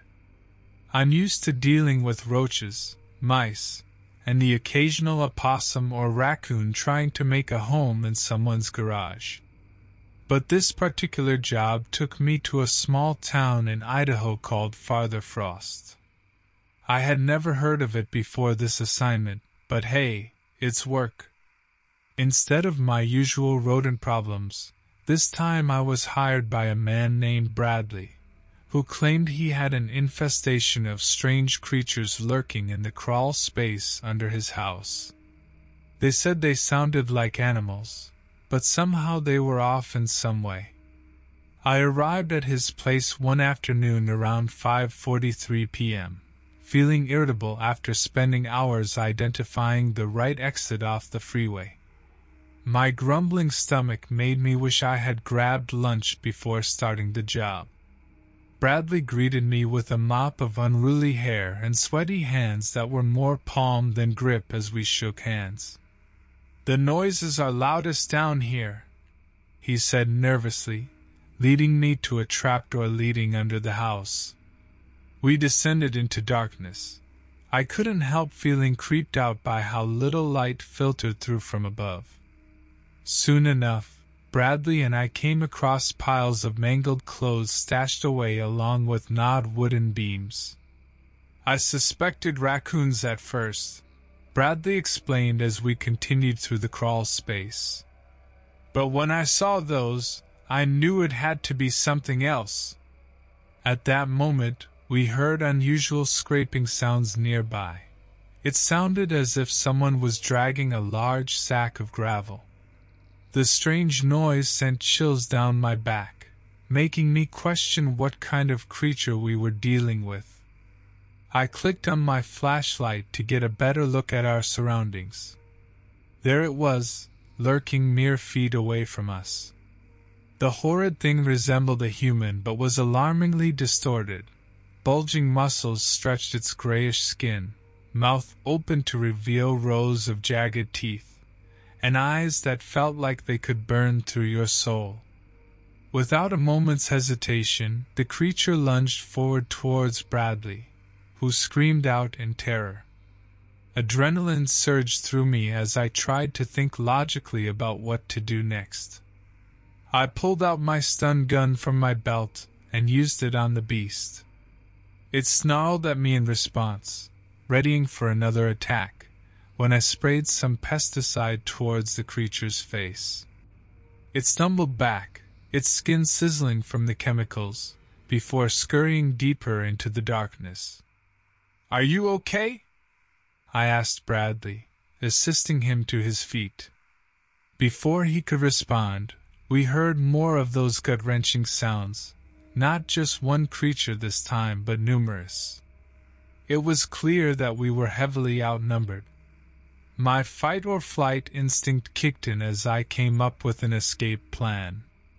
"We need to get out of here," I shouted over the noises that seemed to be closing in on us. We scrambled towards the trapdoor amidst their growls and screeching, sweat pouring down our faces and our hearts pounding like drums in our chests. It felt like our lives were on the line as we raced towards safety. Once we had escaped the crawlspace, Bradley slammed the trapdoor closed behind us. Our breathing was heavy, and our minds were racing with a million questions. "Why didn't you call for help when you first encountered this?" I asked Bradley, struggling to comprehend why someone wouldn't seek assistance when dealing with such horrors. "I did, but no one believed me," he said with desperation in his voice. "I was labeled as a lunatic by everyone who caught wind of my story. You were my last hope." We knew we had to find out more about these creatures in order to devise a plan to rid the house of them.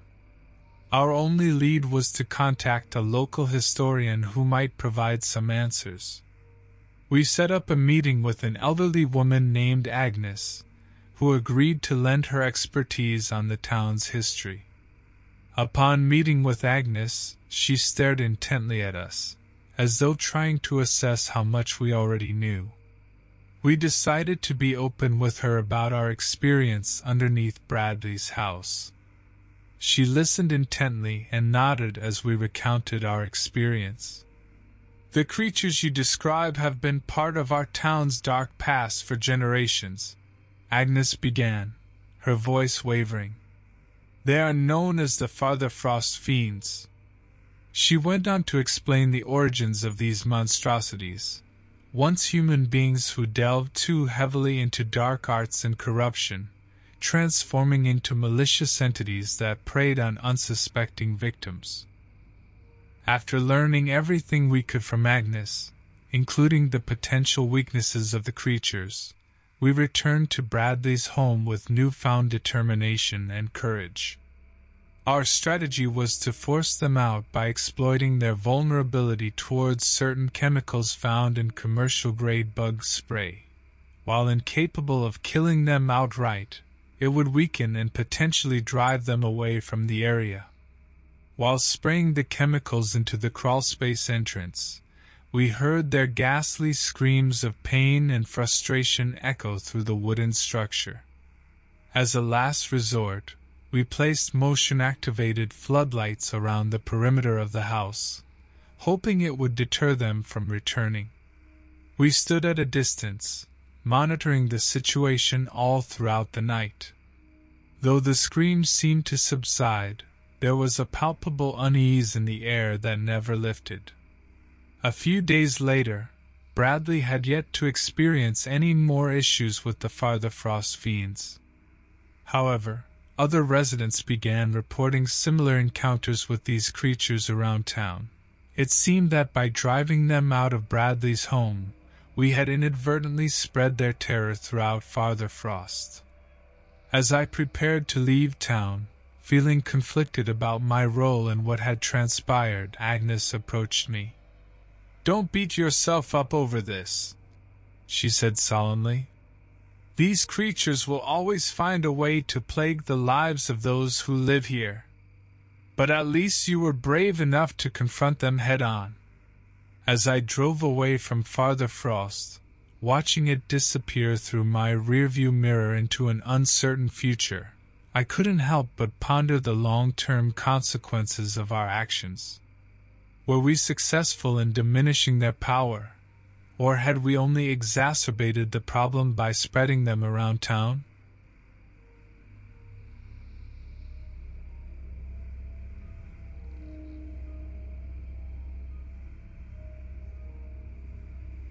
A dreadful encounter, from Sue Hunter 91. An unnerving event I wish to forget. This happened to me on the 23rd of October, 2003. Growing up as a native Sioux in the picturesque landscapes of South Dakota, I was no stranger to the mystical stories that had surrounded our culture for centuries. My name is Elijah Blackstone, and at the time of this disturbing incident, I worked primarily as an outdoorsman, familiar with everything our sacred grounds had to offer. My life revolved around exploring the valleys and rugged terrain that conjured both cherished memories of my family and the eerie whispers of legends past. Our tale begins in a quaint little town called Miller, which seemed like any other quiet settlement that went by its mundane days in peace. This particular year, fall's arrival brought with it nature's own dramatic performances as darkened skies hung ominously over the location. I was having a night out with friends from high school when we heard a commotion outside the bar. Alarmed patrons rushed toward the door as we joined them, curious about the cause of the uproar. We stepped out onto Main Street just in time to see an old pickup truck speeding away from scared onlookers who mumbled about something gruesome in the back. A couple of brave ones stopped their chatter and peeked into a concealed alleyway nearby. Nikki, my best friend's girlfriend, lingered behind, nervously tugging at James' arm, her eyes wide with dread. James reluctantly agreed to take a look before cautiously approaching the alley, with us following behind. The sight that greeted us was a horrendous one. 3 people, local shopkeepers we recognized, lay sprawled across each other in various states of disarray. Their faces contorted in terror and agony, and blood pooled around them in sickening puddles. Any remnants of innocent fear surrounding this scene were quickly replaced by absolute horror. Why is this happening here?" Nikki whimpered, and James pulled her closer to him in an attempt to provide some comfort. As we called in the shocking discovery to local authorities, no one dared answer her question. But there was an unspoken truth we all harbored within us. The stories of our ancestors weren't the only things haunting our lands. Following the gruesome scene, a pattern of unnatural assaults emerged throughout Miller, each one leaving behind bloody remnants as garish signposts that warned of something wicked lurking in the shadows. Whispers circulated among the town's residents. A monstrous creature had descended upon us. With no witnesses to these attacks and no description of our assailant other than strange markings left at each scene, my friends and I began to fear what couldn't be seen. Just a week later, I found myself alone with Nikki's panicked voice on the other end of a phone call that turned my blood cold. "James is missing. He went outside when he thought he heard his dog barking, and he never came back. Please, Elijah, help me find him." I rushed over to their place, praying with every step I took that I wasn't going to stumble headfirst into the unknown evil that had infiltrated our small corner of the world. "Are you sure he didn't just—" My voice trailed off, as nothing could explain away her increasing terror. Omitting any further conversation for now struck me as necessary. Ensuring her safety was paramount. Intrigued by a broken fence near their home, I found myself venturing across darkened fields, upon which sinister tree lines lay piercing shadows amongst familiar settings. My heart raced as my ears wrestled with the silence gripping each step, and the agonizing feeling of helplessness inching its way closer into my mind. When I finally reached those foreboding woods concealing our mystery tormentor behind their gates of twisted branches, only my resolve to save my friend propelled me deeper into unknown territories. As I waded through this grim wilderness, an eerie sound cut through the silence. The spine-chilling moans of someone in immense pain echoed through the brittle branches.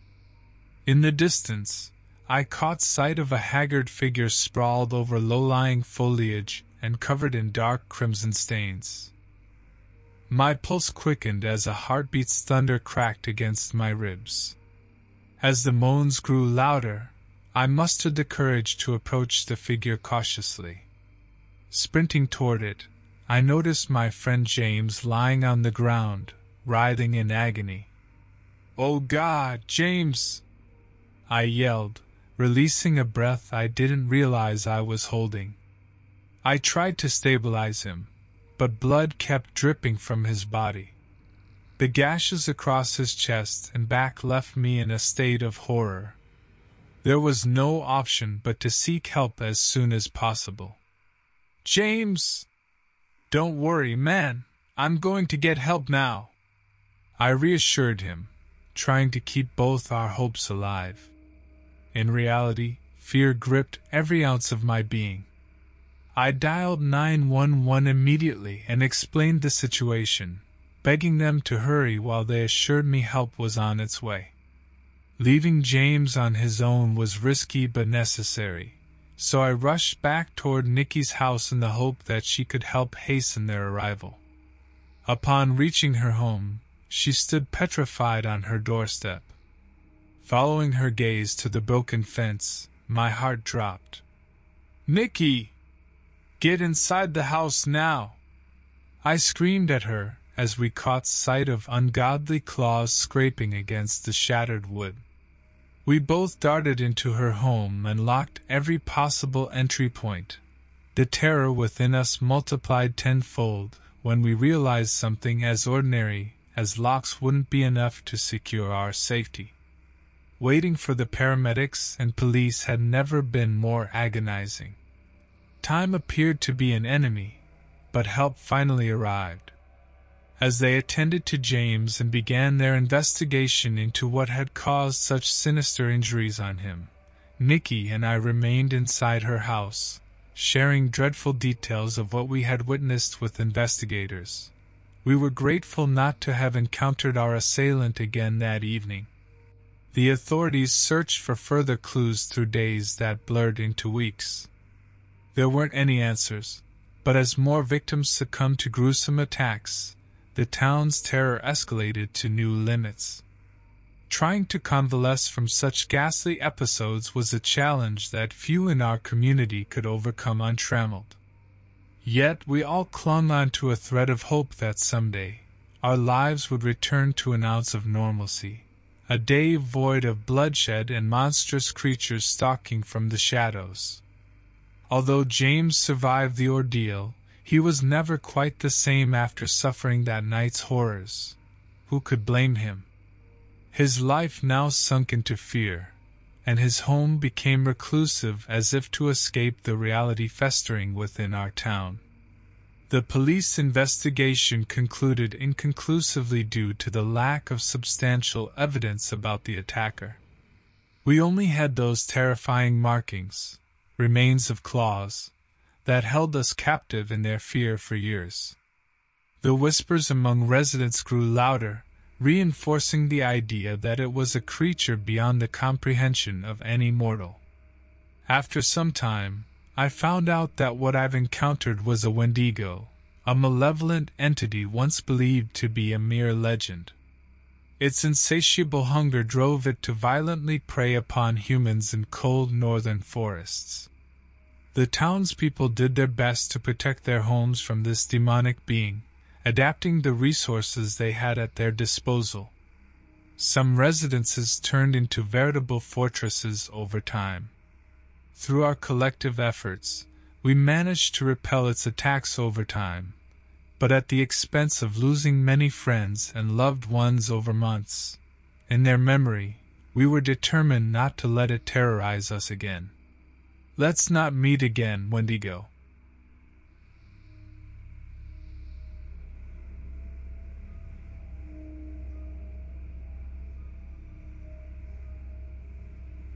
I stood at the entrance of an abandoned warehouse, located on the outskirts of a small, rural town in Montana. The crunch of gravel beneath my boots seemed deafening, even though I knew I was far from civilization.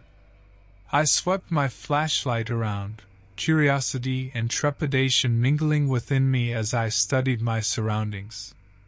The warehouse was covered in moss and vines, giving an indication that it had not been used in decades. The chain-link fence surrounding it was torn apart in multiple locations, providing ample opportunities for unauthorized entry. As I stepped over the broken fence and approached the entrance cautiously, I noticed an acrid odor permeating the air, something akin to decay mixed with chemicals. Pausing for a brief moment to take a deep breath, I reminded myself that this wasn't just another routine mission. My unit, a top-secret division of Native Americans tasked with hunting down nightmarish creatures from folklore, had sent me here after receiving unsettling reports from the locals about unusual activities taking place inside this warehouse. Suddenly, the door creaked open just enough to let out a soft moan that unsettled my nerves further. A chill ran down my spine as I clenched my fist around the flashlight and stepped inside. The darkness seemed to swallow most of the light as I moved deeper into the warehouse. Crates and boxes were strewn all over the place, some toppled over as if they'd been thrown aside by something powerful and impatient. In one corner lay what looked like a pile of rags, until I flashed my light upon it and discovered it was actually a disheveled man, unconscious but still breathing. "Hey!" I called out to him, hoping to get some answers, but decided not to press further when he showed no signs of response. Who knew how long he had been lying there? As I continued exploring the musty corridors filled with cobwebs and debris, an unnerving sound reached my ears, a scuttling noise echoing through the shadows.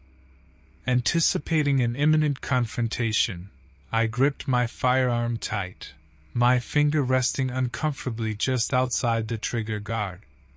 Then, without the slightest warning, a grotesque figure lunged towards me from the darkness, its foul breath hot against my face.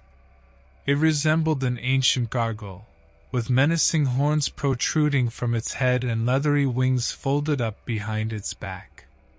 Its eyes glowed with an eerie blue light, and its mouth was filled with razor-sharp teeth dripping with a viscous substance.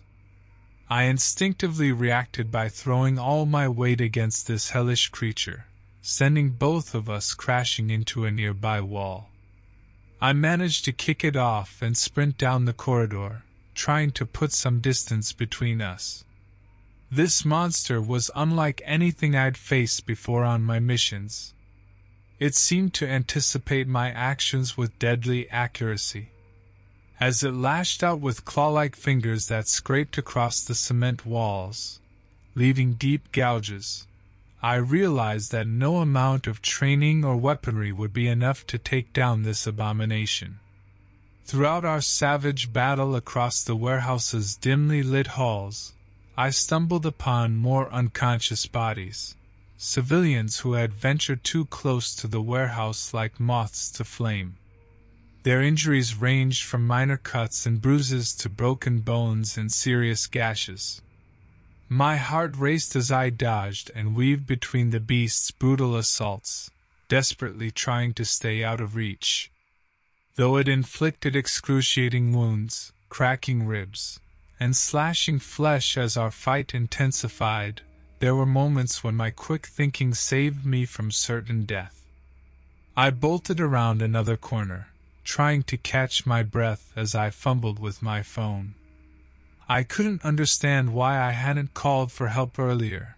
It was so obvious now. Panic had set in, and it clouded my judgment. Calling my unit was just one desperate, trembling dial away. Before I could complete the call, however, the creature was upon me again.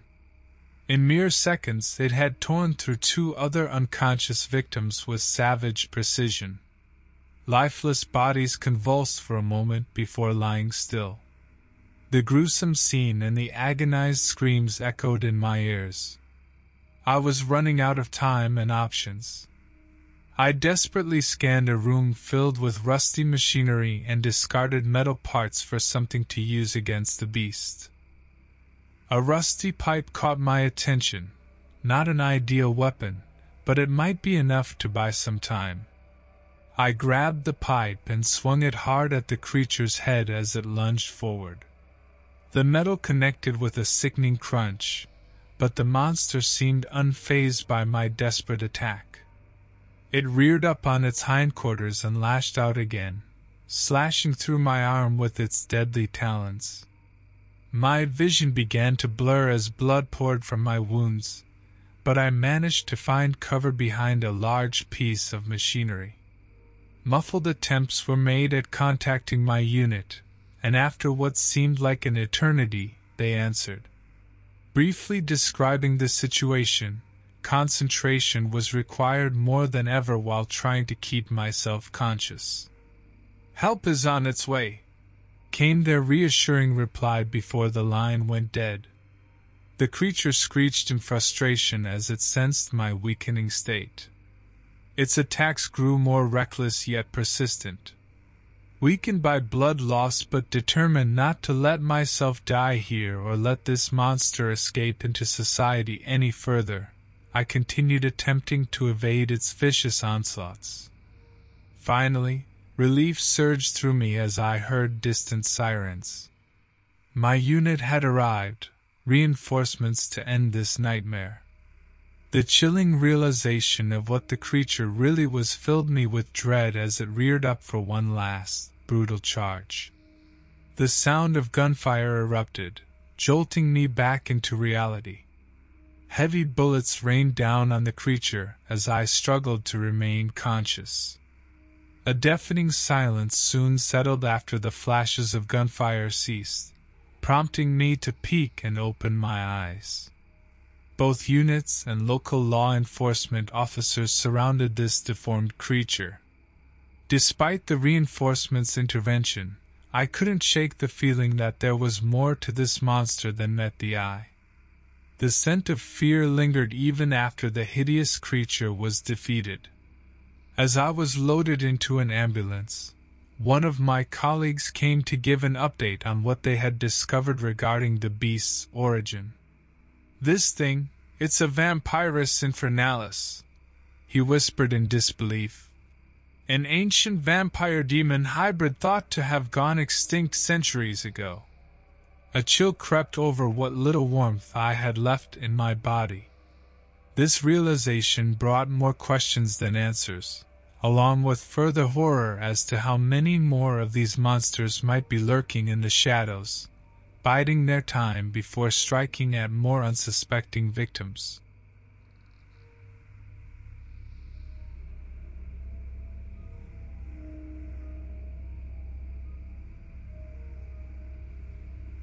I was on the phone with my wife, Jane, discussing whose turn it was to pick up our kids from soccer practice. As a detective, I usually get caught up at work and always seem to lose track of time. "Fine, I'll go get them," I said finally, trying to make light of the situation. "I just hope they don't mistake me for a kidnapper." The day started ordinarily enough, but taking note of how life can change course in a heartbeat had become one of those intricate habits that come with being in law enforcement. It was March 12, 2014, and I couldn't help but feel something was off in the air. The town's somber atmosphere was tangible. It felt like we were all holding our breath for whatever came next. An hour into my patrol shift, surveying Jefferson Street in San Francisco, something unexpected happened. A strange, horrifying crime scene unfolded before me. The details were quickly communicated over the radio by fellow officers first on the scene.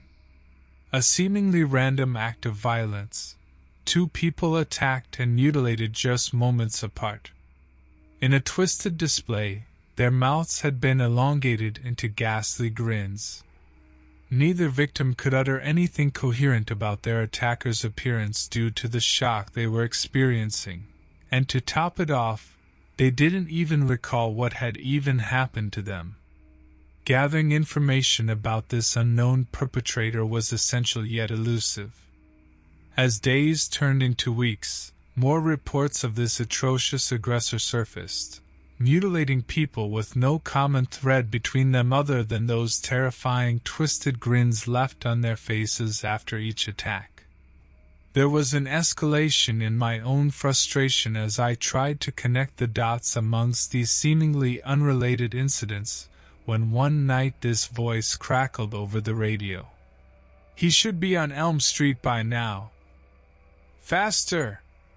Rushing out onto Elm Street myself with my heart pounding and headlights blazing, I barely caught up with the perpetrator as he darted into an alley. In the moment that I confronted him, I could barely make out his figure, a dark hooded jacket with a grotesque smile painted on it. He was tall and slender, eerily graceful as he moved while evading my pursuit. "Wait for backup!" my partner yelled over the radio. "Don't go in there alone!" Ignoring the warning, I rose to my feet and stalked after him. The rain-soaked pavement underneath seemed slick and dangerous as I drew closer to his position before finally tackling him from behind against one of those unforgiving brick walls. Within seconds he managed to shed my grip and continue evading me with supernatural agility. As we traversed through the maze-like dark alleyways, I realized that our cat-and-mouse game had taken us into a warehouse district, where I found myself cornered within a rusted-out shell of a building. "What do you want?" I yelled at him when there was some distance between us, hoping that this demented, smiley-faced individual had some sort of internal logic or reason behind these heinous acts. But the only response is distorted, grinning visage offered was a disconcerting laugh before he hurled himself at me with unnerving speed like some depraved apex predator ready to devour its prey. Desperately, I tried to dodge his onslaught, but I was no match for his speed. With each slash of his sharp claws, blood spurted from my arms and legs. I stumbled backward, barely avoiding being eviscerated. Pain shot through my body, yet my training allowed me to remain conscious and focused. "What are you?"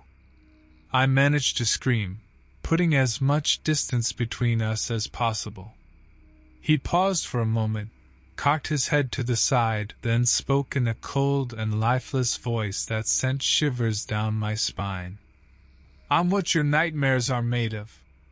Suddenly, police sirens wailed in the distance, growing louder by the second.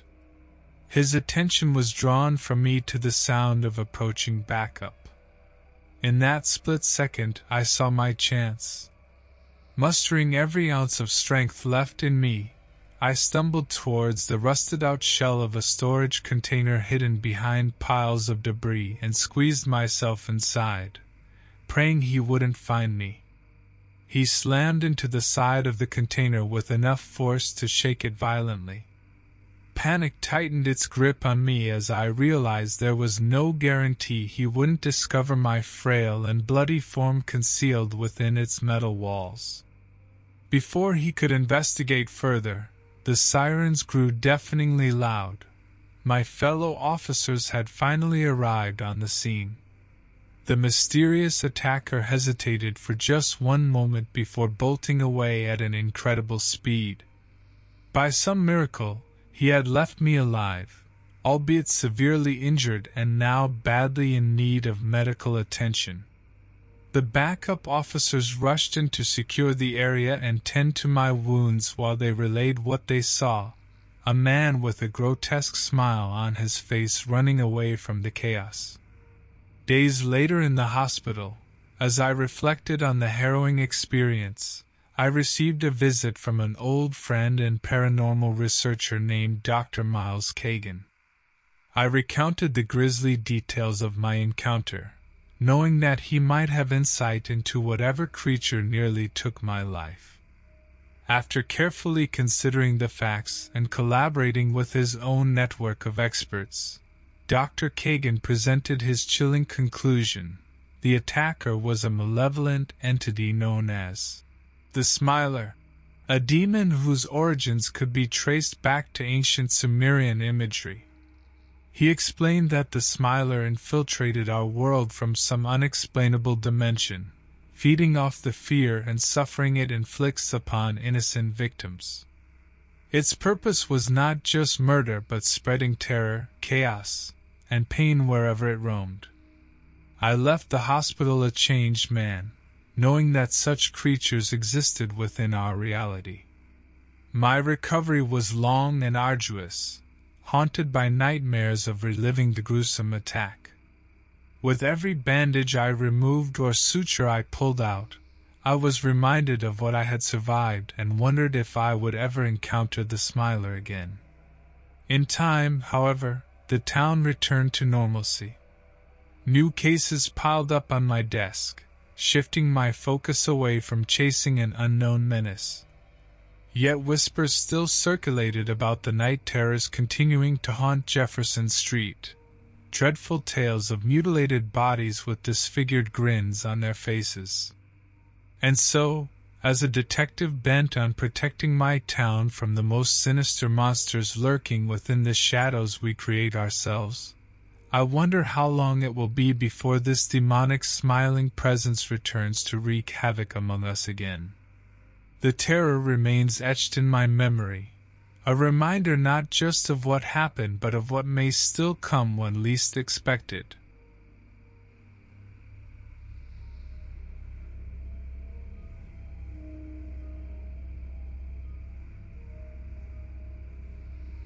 It was supposed to be an easy job.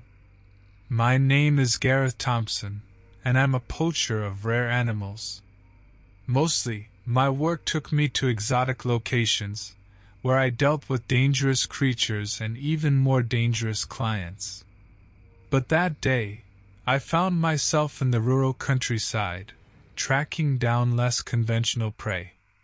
I had been hired to find and capture a creature that was rumored to exist only in local folklore, but recent sightings led me to believe it might be more than just a myth. My boss had called me earlier today with the lead. He's a crusty, cigarette-puffing guy who never had much sympathy for anyone or anything, especially his employees.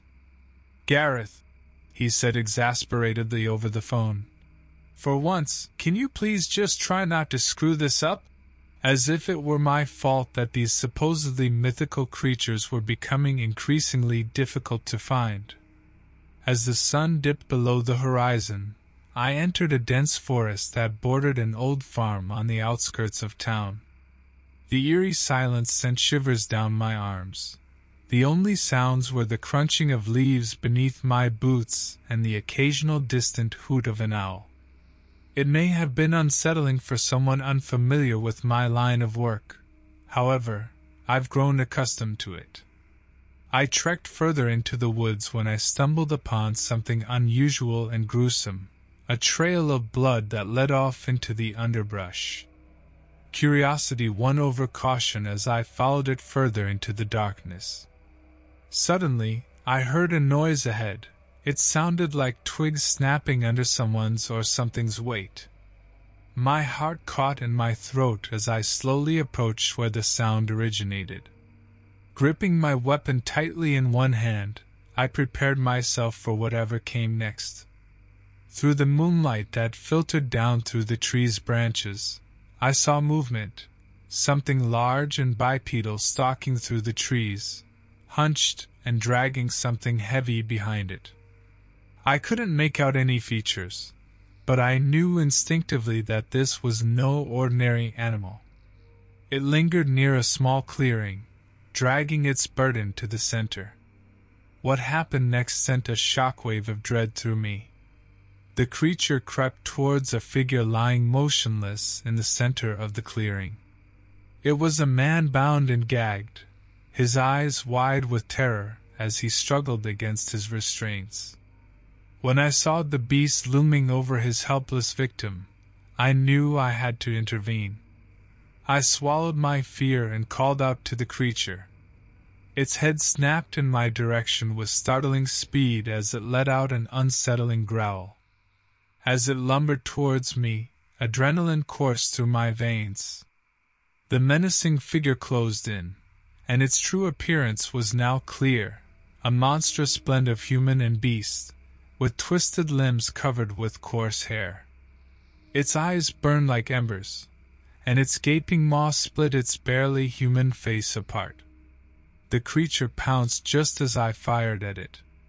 The shot rang out through the night, echoing across the empty woods.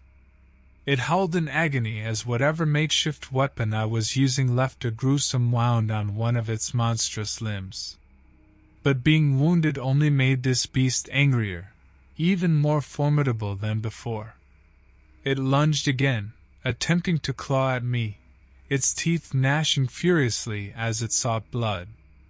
I knew I couldn't call for help. The remote location and potential disbelief from the authorities would render it pointless. I reached for my mobile anyway, but then realized that I had left it in my car. With each blunt blow to the creature's body, its grotesque deformations seemed to throb with rage. Horrifying snapping sounds emitted from its joints while its blood-tainted saliva drooled incessantly onto the ground. As the battle raged on, I could see the fear in the eyes of the bound man behind it growing more intense. At one point, as I struggled against the monstrous adversary, I chanced upon an instinctual solution. Quickly grabbing a branch from nearby, I lit it ablaze using a lighter I always carried with me. It wasn't much of a weapon, but with each chaotic swing at that horrifying visage, it seemed to become more fearful, shrinking back and biding its time.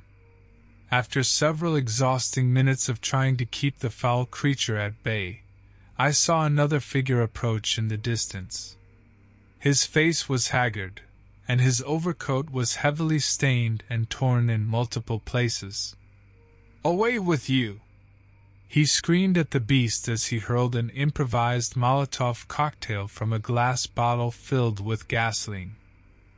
The creature recoiled violently as flames seared its grotesque skin. The stranger approached me with his hand outstretched in gratitude. "You saved that poor man's life," he said in a gruff voice. "If you hadn't intervened when you did, he would have been another gruesome kill.